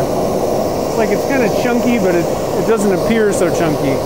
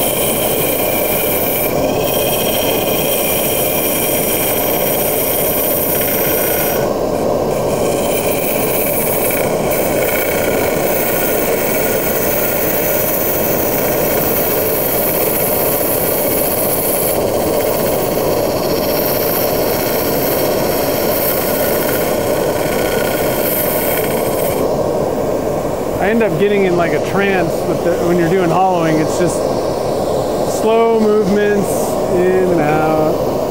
That's looking pretty good actually. I do want to take off a little bit more, but like I said, I'm kind of going for the chunk look, so mainly I just need to kind of smooth things out a little bit in there. I think it's looking kind of how I wanted it in my head, which is odd, to be honest. Trying to get some light down in there, get this tool rest out of the way. Just drop you guys back just a little bit further, maybe you can kind of see down in there. Sorry, I've got like 50 controls that I gotta mess with. There we go, that's pretty good. So it's just a little bit kind of bumpy in there. Once I get past this, so I want to take this down still. I want to come in further on the top to about probably where this red is. Get that thinned out and then start kind of tapering it down. I'm probably not going to mess around with this bottom part too much because it's going to take forever, and I want to get this thing kind of polished up, and you know, I want to see what this thing looks like on the stream. So, looking pretty good. No complaints from me.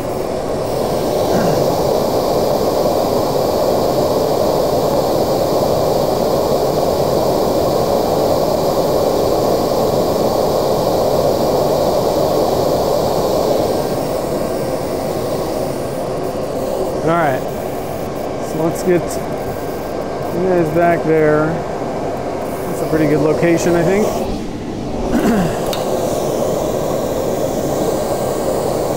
Well, I always try to start it on the headstock, but that's not where the controls are.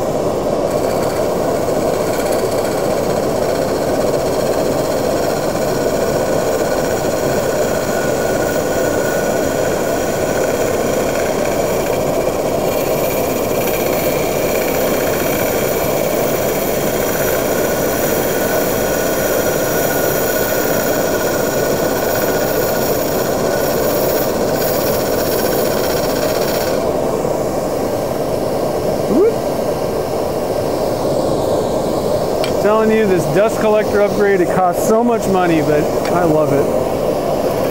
It really helps out.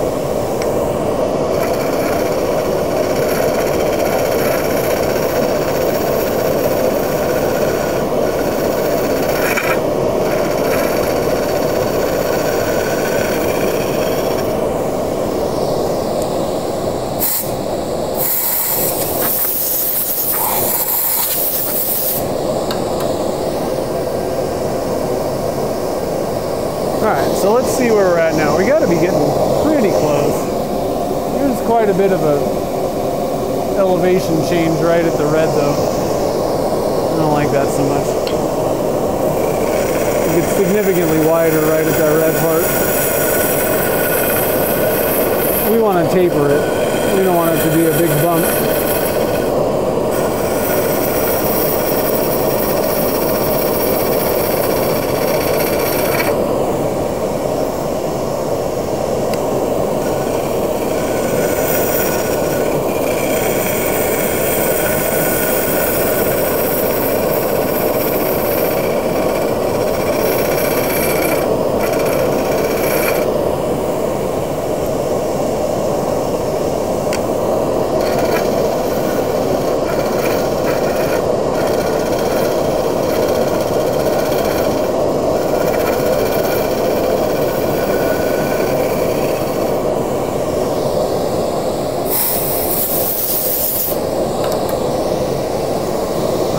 So let's stop and see what's happening. Jake's here too. What's up, man?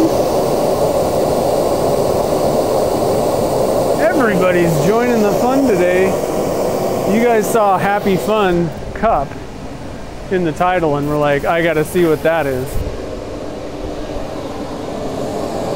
I know. Clickbait. It's all clickbait, guys. Alright, I still got some work to do here. Like right at that red. Right there's like a step.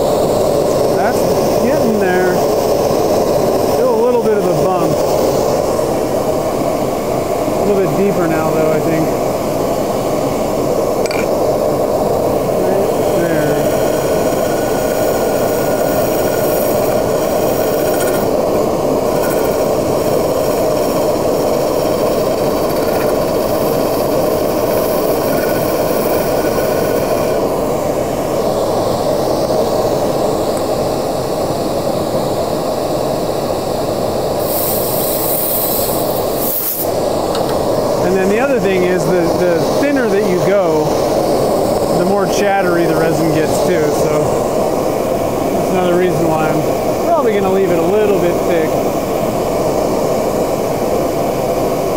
That's getting pretty good though. Almost there.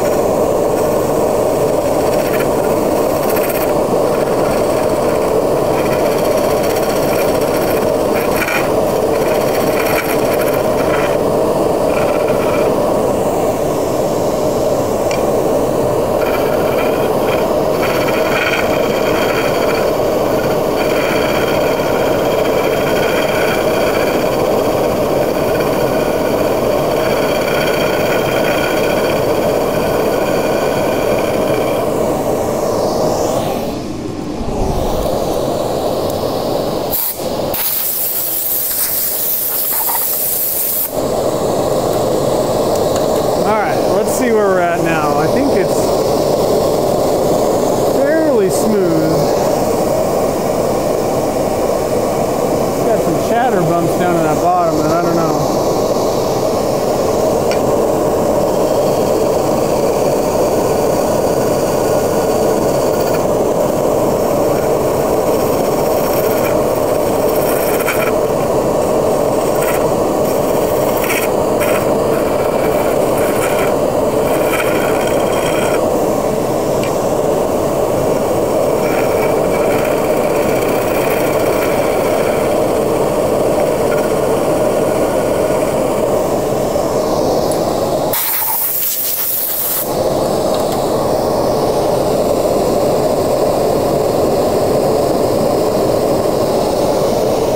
So let's try Mark's theory with a big tool.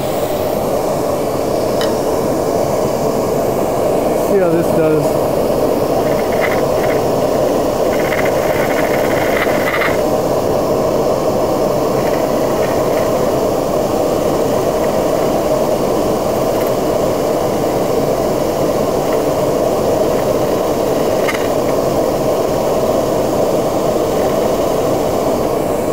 Be marginally, I'd say it's marginally better, but once we get to the bottom, it's just not.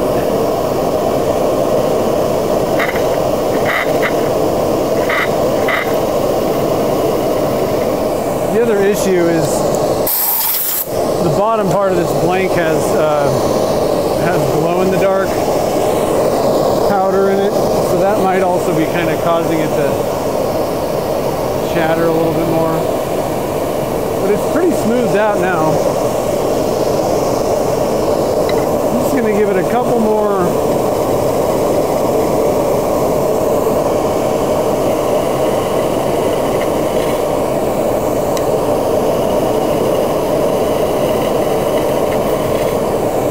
A couple more of those passes.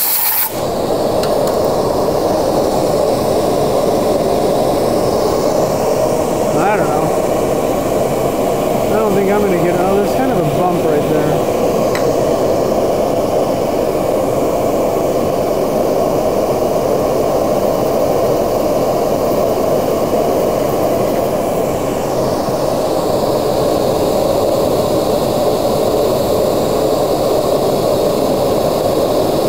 That's probably about as good as I'm going to get it. Now, the sanding part is kind of tough. I don't have any brilliant ideas on how to sand this thing. So I'm just going to go with a little bit of 240 grit, cut it off by hand, And like I said, I'm really not going to go for sanding the inside of this thing, because to get this thing sanded up properly would take quite a while. So I'm just going to go with a little bit of hand sanding.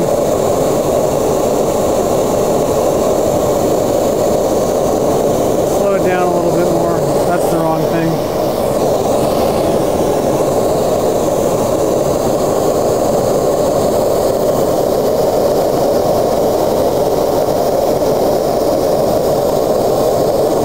And actually, I got to start higher than 240.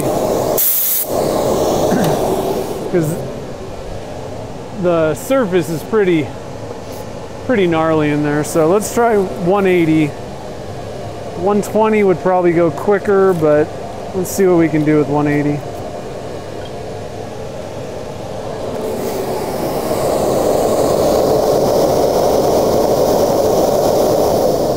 Uh-oh. What just happened? We lost the dust collector.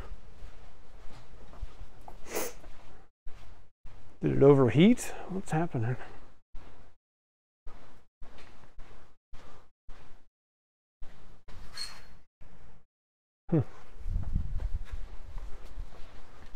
That's not good. Hold on, guys. I gotta check the breaker.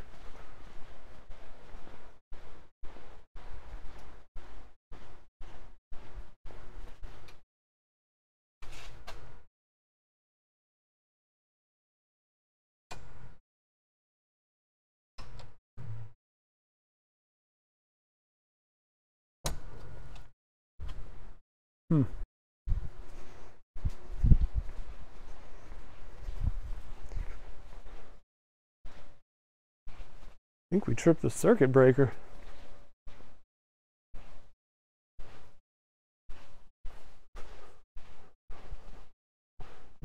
Ugh. Oh, Michael's out. Have a good one, man. Thanks for joining the fun. Let's see if my dust collector will turn back on. Huh. That's weird. I don't think it likes just running for hours on end. I lost my sandpaper now too.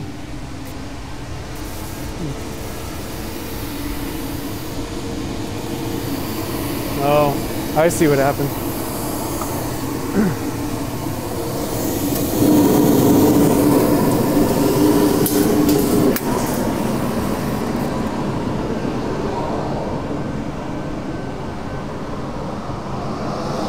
Okay.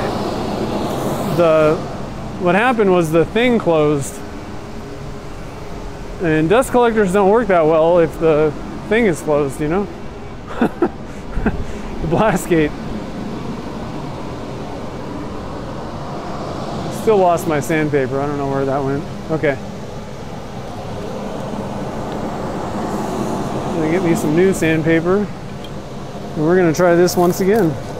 Actually, it might have shut after it turned off.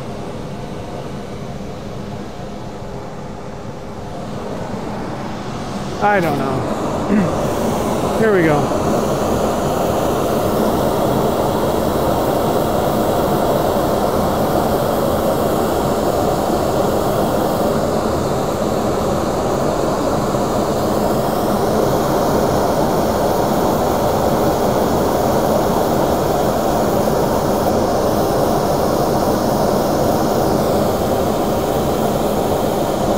I know, things are just getting crazy here. Cameras falling all over the place.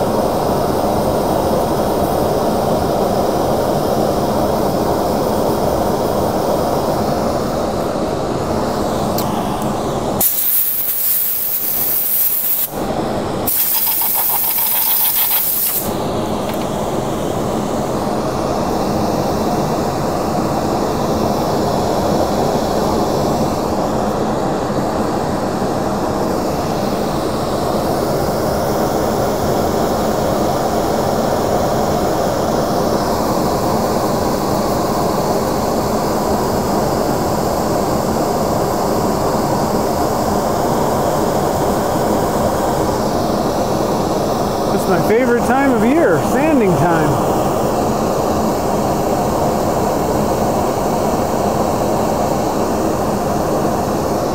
I think I actually need to take the tool to the rim here because it's just kind of, it's got like a pretty big groove. And I'm going to sit here and sand this thing to death if I don't pull the tool out. This will save me some time.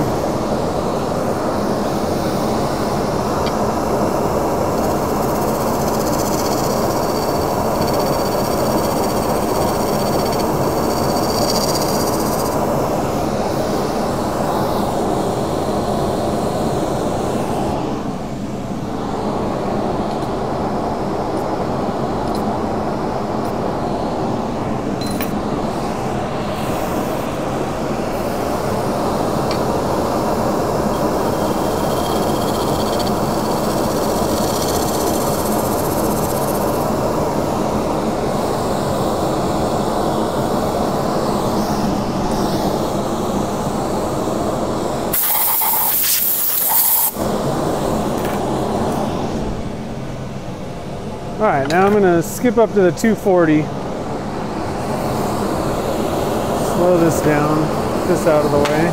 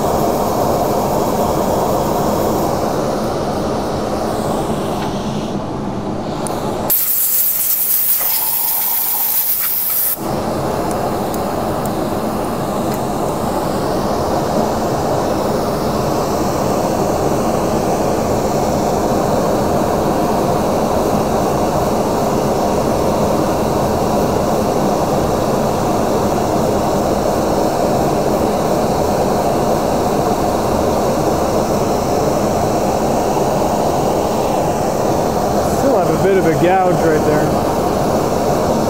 don't really like that at all. I'm going to try and get the tool to get that out so we can save a little bit of time.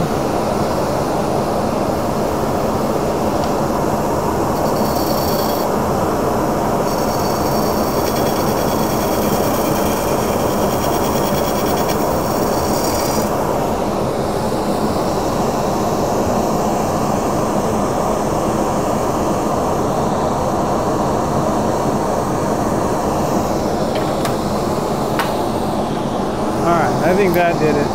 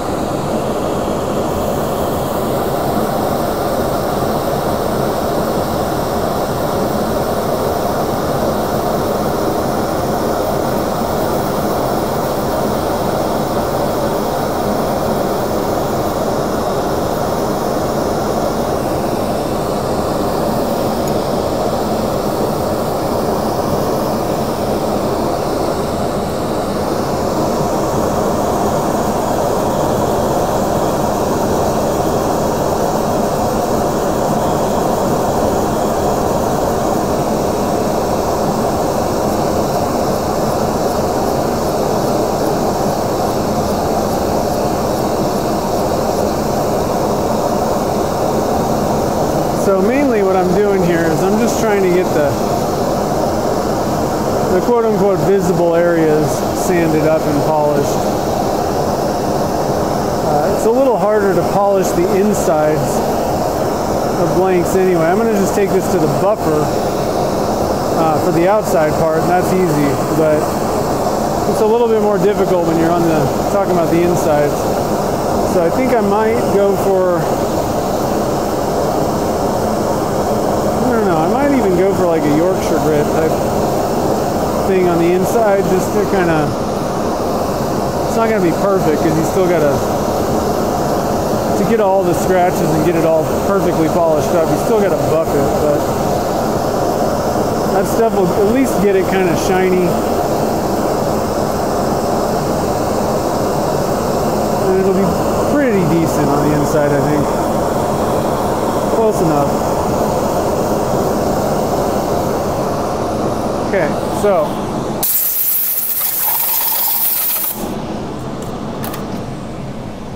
I'm going to wipe that off with some denatured alcohol real quick.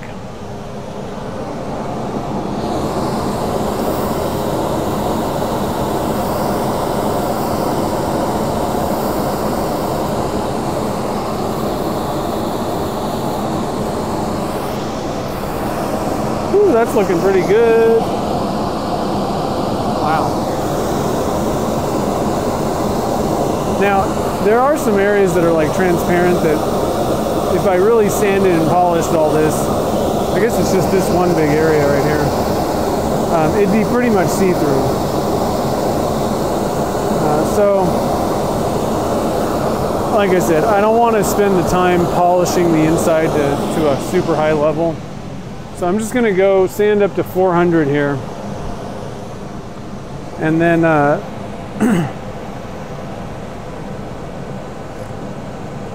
probably not advisable, but I'm just going to hit it with some Yorkshire grit. See what that does.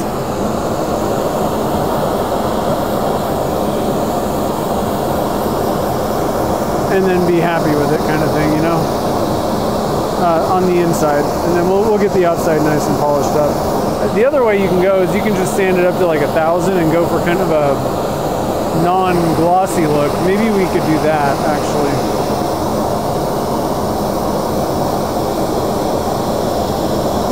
The inside is much harder to sand. Oh, I lost my sandpaper.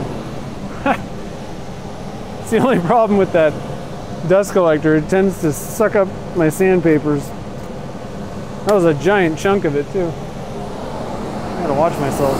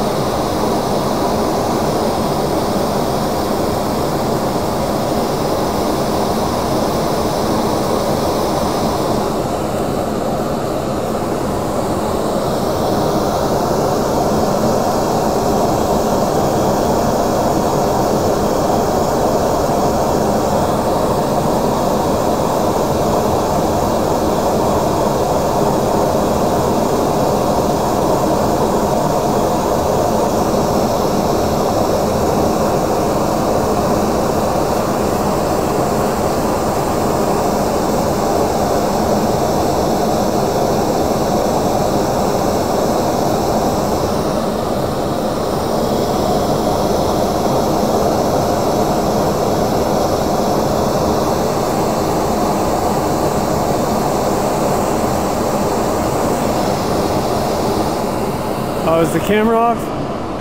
Dang it. You guys are like, what are you doing even? Let me zoom out. Sorry about that. Thanks for letting me know. Hey, what's up, Ken? How's it going?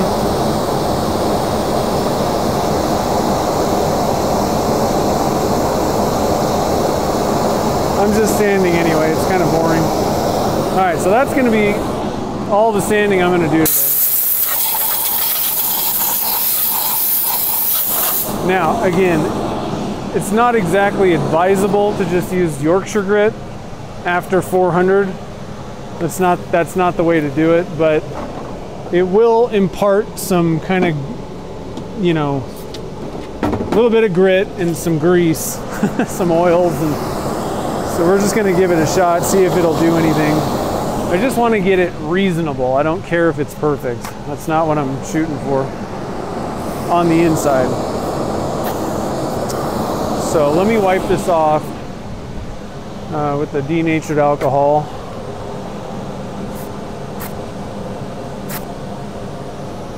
On the inside.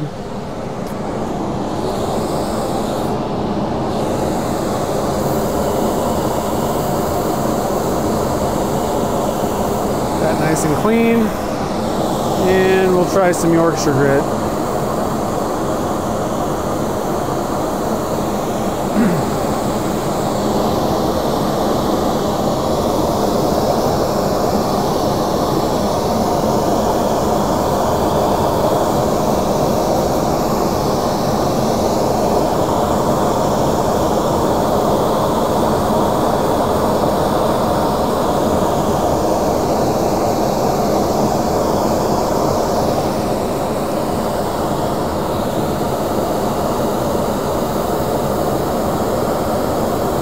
Entirely certain what you're supposed to sand up to before you start using Yorkshire grit, but pretty sure 400 is pretty low. You want to be going to like 1,000 or something, maybe 600. But we're gonna just see what this does, you know? Try and get it kind of polished.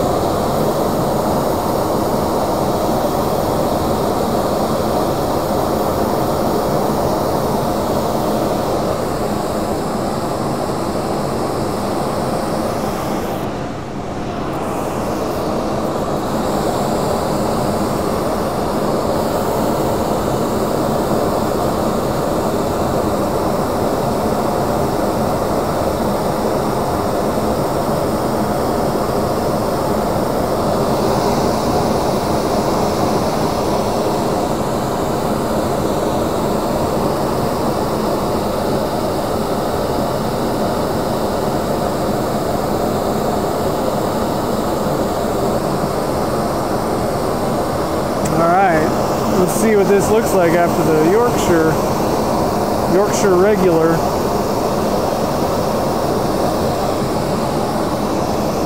Oh yeah, that's fine.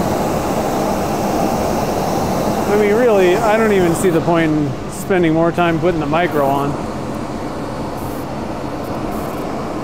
Again, like, this is like a utilitarian type of thing here. I mean, even in pictures, nobody's gonna be like, oh, you didn't use the microfine, you know? Like, that looks fine.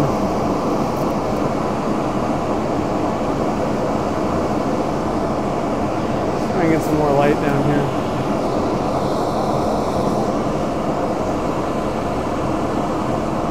I mean, that's looking pretty darn good, I think. Yeah, we'll give it a spin.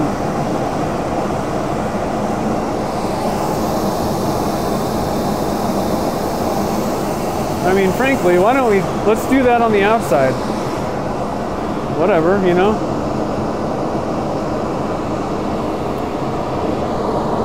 Oh yeah, I guess I don't really need dust collection for Yorkshire grit. Where's my, let me turn this thing off. I'm like yelling at you guys. It looks pretty good. Okay, so let's try this Yorkshire grit a little bit. To be honest, I really like buffing. I think that to get a flawless finish, you have to go through all the steps for buffing, but I don't know. I'm kind of thinking if all you need to do is just kind of polish it up, Yorkshire grit might, if I'm not going for like, it has to be absolutely perfect, I might just 400 grit, Yorkshire grit, move on, you know, maybe a microfine on the outside. What do you guys think? True grit. I'm sure it's all probably kind of the same thing. There's lots of pastes out there now. Oh, from 240 to 1,000? Really? We're making a pencil jar, Ken. That's what's happening in it today. I've used it. I compared, like I said, it depends. I'm very picky. And I've been kind of vocal. The problem is it doesn't solve problems for like pens and most of the things that I make. I think it's hands down, Yorkshire grit is hands down the best thing to put on a wood bowl. You know, like it's great on wood. It's great for hybrids because it imparts, you know, the oils and stuff.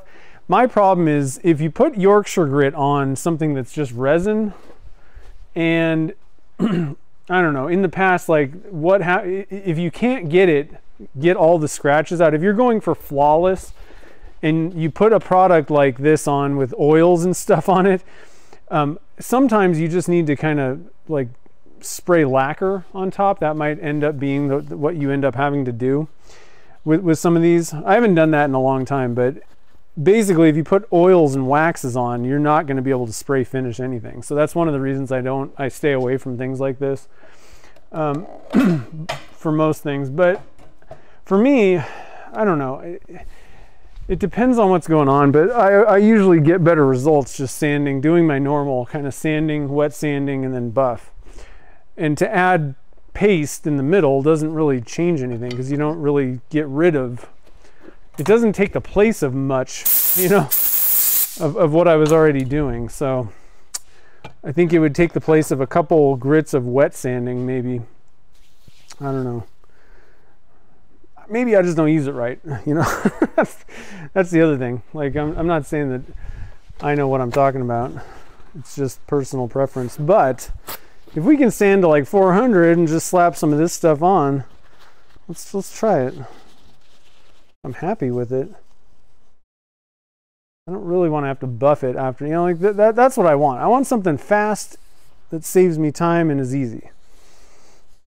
But if you got to buff it anyway, that's where I'm like, I don't know.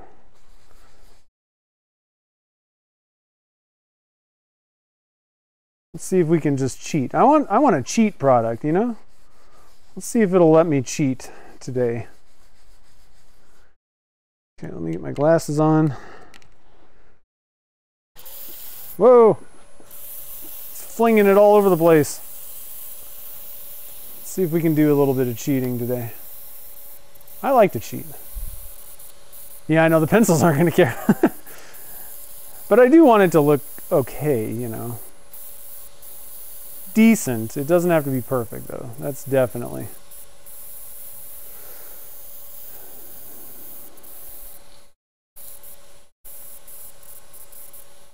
Yeah, yeah, a lot of, yeah, you'll want to, you need to watch out a little bit if you're wet sanding wood that has not been stabilized. It will absorb water. Or choya or any of those types of things.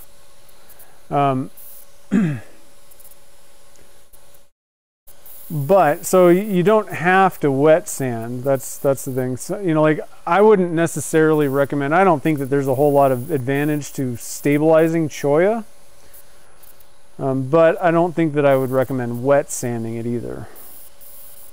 So just go with you know, and that would be this would be a good product for using on something like that. You know, that'll take the place of the wet sanding steps for you. And it's not gonna, you know, the wood. The wood will probably benefit from it, honestly, because it's got the waxes and oils in it. However, if you're gonna put a CA finish on top, then do not use this. You know, that's where you're gonna run into problems. So it just kind of depends.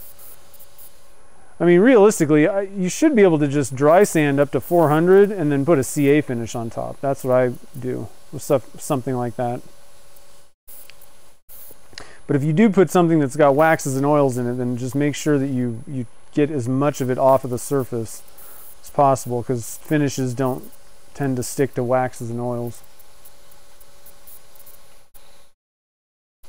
Yeah, I've stabilized choya, and I don't think that there's any way to get it like super bright with the colors, and just stabilizing it, I think that's a waste of time because it's just not necessary. I don't think it's providing a whole lot of benefit for like the stability of the material or anything like that. and it's not making it look any different really. So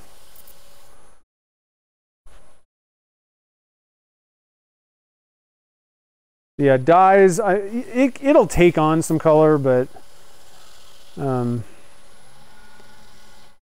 little bit off balance again. Not sure why.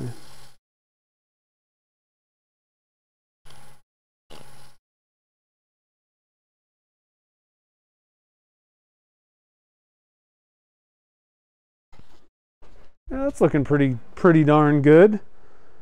Oh yeah, there are a lot of little micro pits in this. You're probably best off putting a finish on top of these blanks, I would say.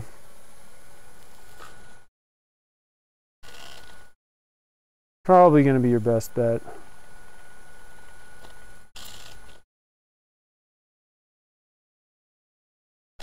All right, let's try this, the macro fine. Yeah, that's looking pretty good. I don't think that it really got the scratches out though.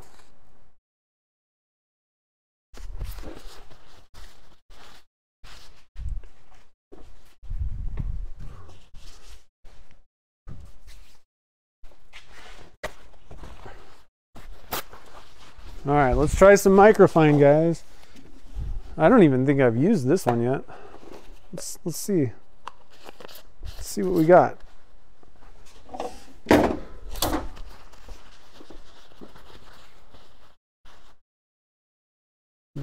Microfine.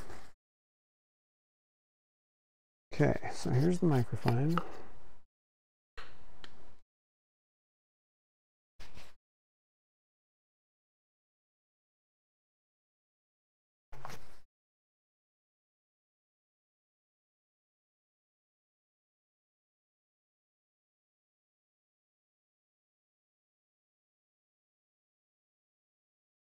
All right, let's give it a whirl.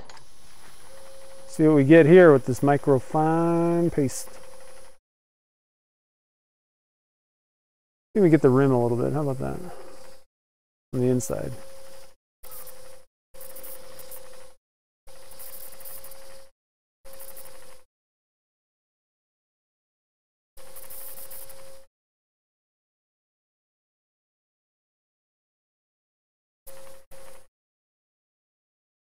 Thanks, Lucy.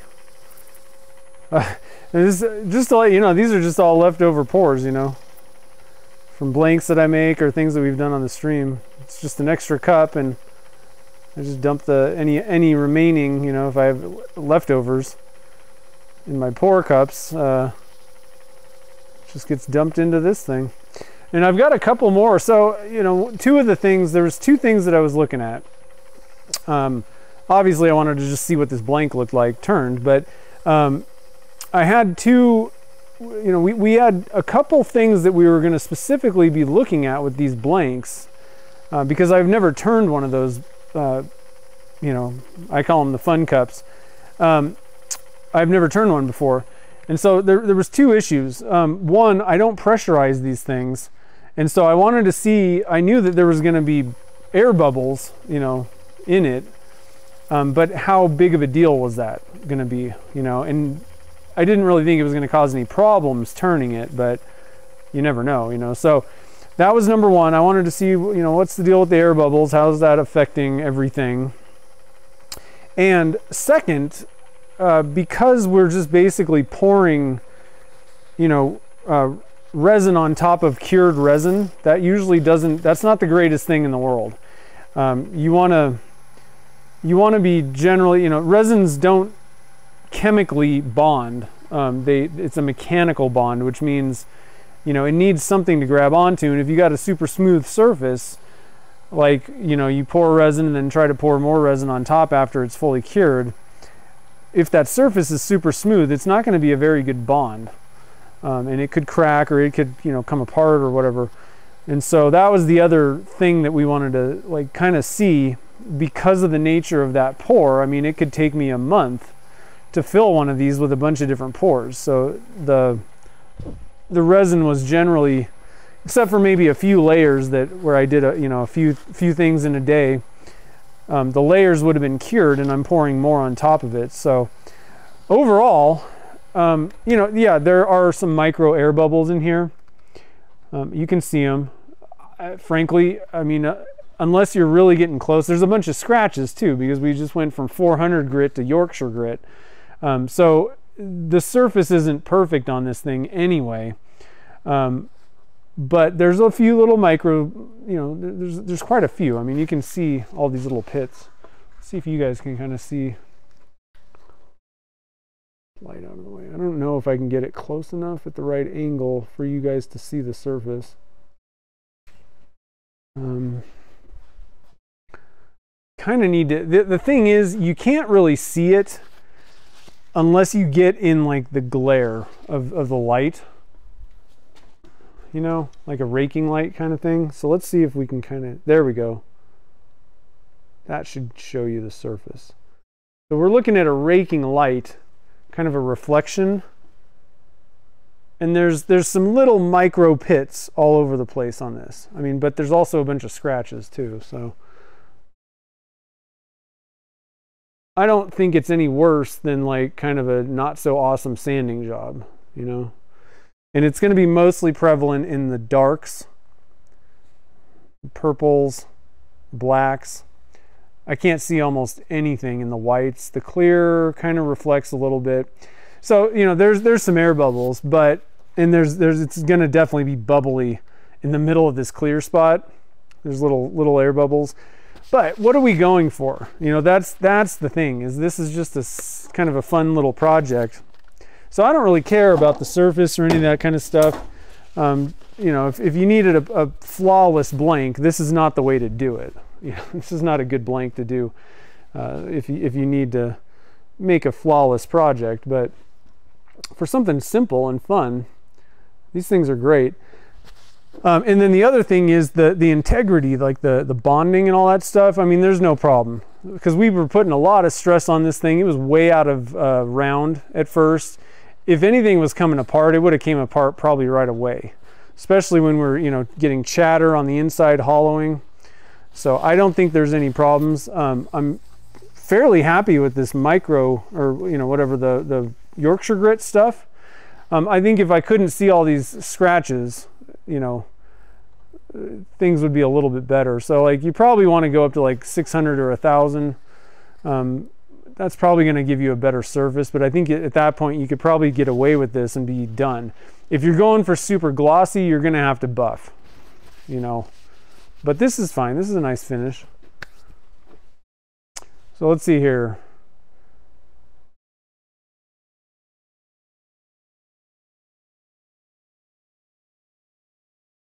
.4 by 4.5 by 6.5. Well, you might have to make your own out of HDPE, you know. Yeah, the air bubbles actually might help a little bit, because it's not a smooth, dead smooth surface. So that is one thing.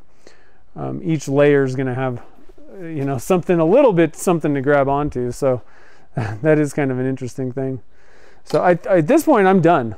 So I think let's pop this guy off. I'm not going to worry about the base of this thing either. I don't really care that much about that.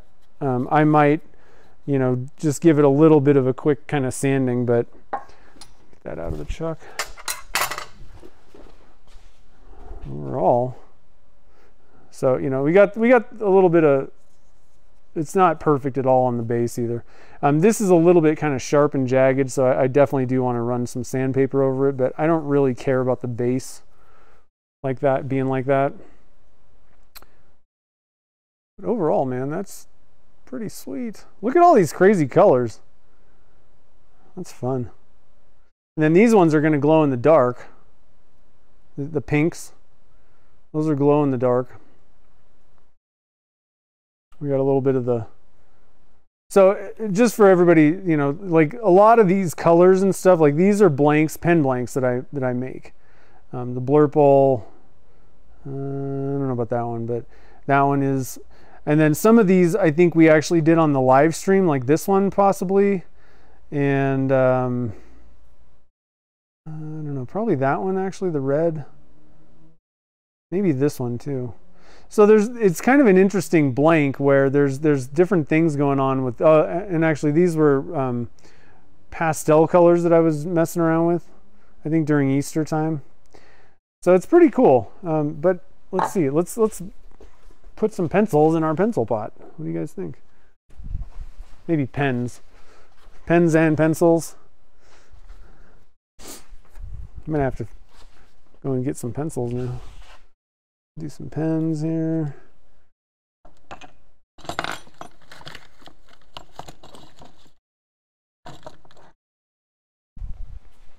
See how many pens and pencils this will hold.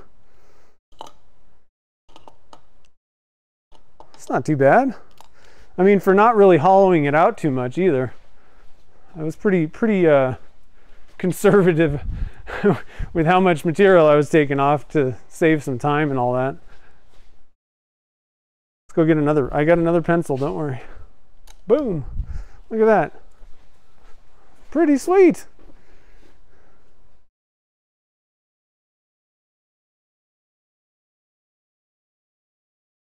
Oh yeah, Connie has fun skulls, that's right.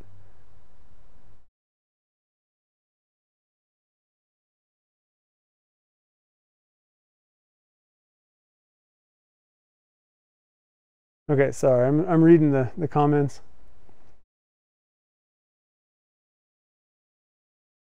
Oh yeah, cool pendant light. That's true.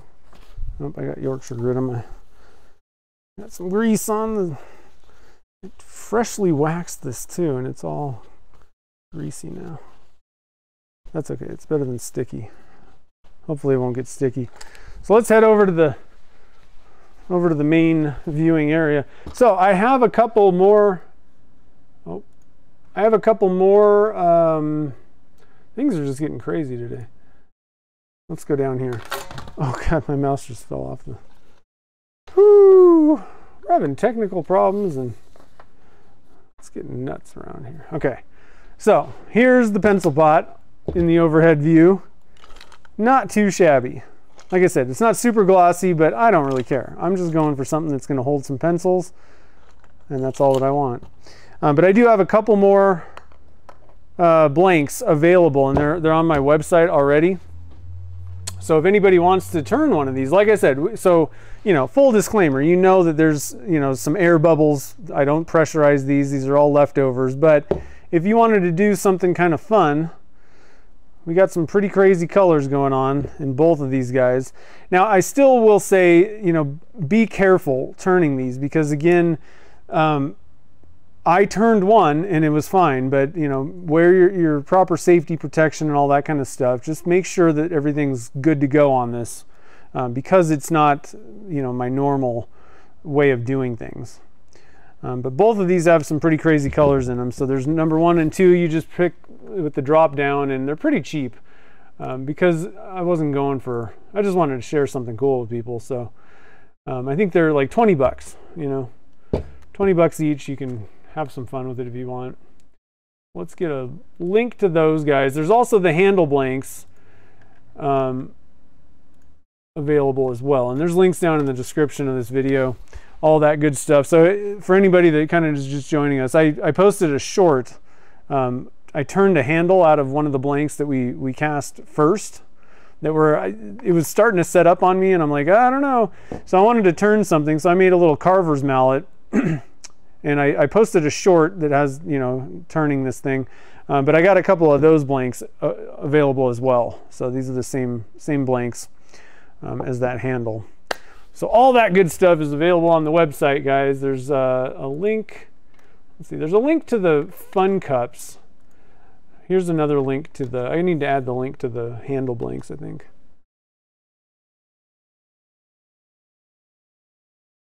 So anyway, I hope you guys enjoyed that. I had fun turning that thing up. There was some challenges, but I mean overall, once I drilled the right size hole, everything went pretty well. So I was pretty excited, and I'm really happy about this. I think what I'm going to do is I'm probably going to take this home. We just moved into a new house. We actually have an office room, quote unquote, and I think Gretchen might enjoy seeing this as something that she can put some pencils and pens in. So it should be pretty cool. Let's see here.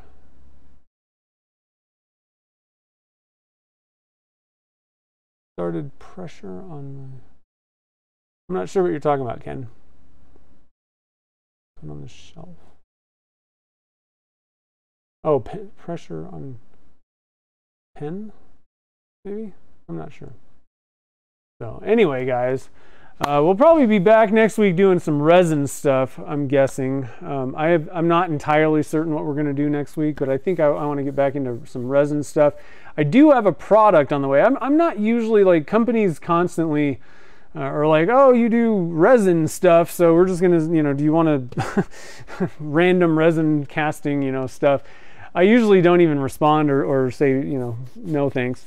But there's a product that a company's sending me that I want to kind of play with on the stream. So I'm not sure if we'll be able to get to that next week, or because I think it's actually being, like, I think I might already have it. I think it got delivered today.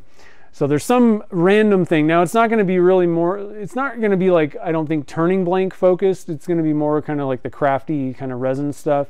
That's, I think, where you would really want to use this product. But I was just intrigued. I wanted to try it out. So I'm like, yeah, send me, you know, a free one so that I can kind of play with it. And I think they're actually sending, if this thing actually works okay, I think they're going to give one away. Or I don't know. I can give the one that they send me away too.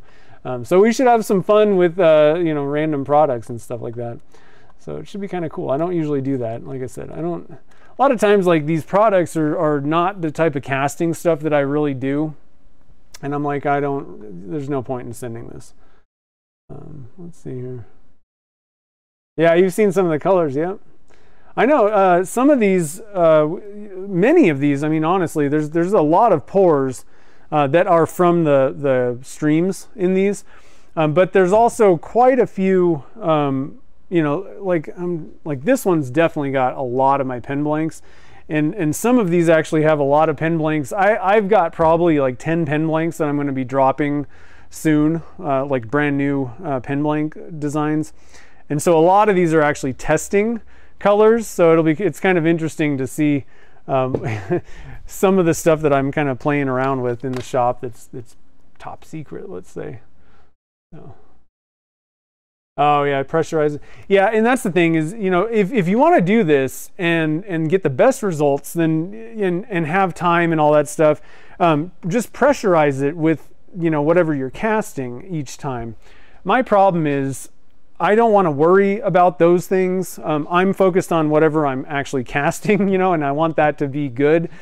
I have enough trouble remembering to pressurize the pressure pot, so trying to remember to put the Happy Fun cup in, and a lot of times there's not even room. I'm like, I'm not messing with this. There's going to be air bubbles in these things. So yeah, mix of pen blank and super chat. That's true. Yep. So anyway, guys, I hope you have a great rest of the weekend. Like I said, all these blanks and all these things are on the website if you want to go check those out if anyone's interested. And then we'll be back next week, and we're going to continue the noon start time. It makes more sense. It allows me to start cooler in the shop, you know, being in the summer. And so I think it's a better idea. I mean, it's already, you know, like last week, stuff was setting up on me before I knew it, and we started kind of early. So if I was starting at 2 o'clock, I mean, it'd just be like miserable in here. So so we're going to be back noon next week, and then it should be pretty good anyway. But I can't wait to show Gretchen. I think she's going to love this thing. It'll be a good addition to the new house. And anyway, guys, I hope you enjoyed the stream today. I hope you have a great time. Get in the shop, do something, stay cool as well, especially if you're in a really hot zone. And I'll see you guys all next week. We'll do some resin casting. So have a good night, and I'll see you on the next stream, guys.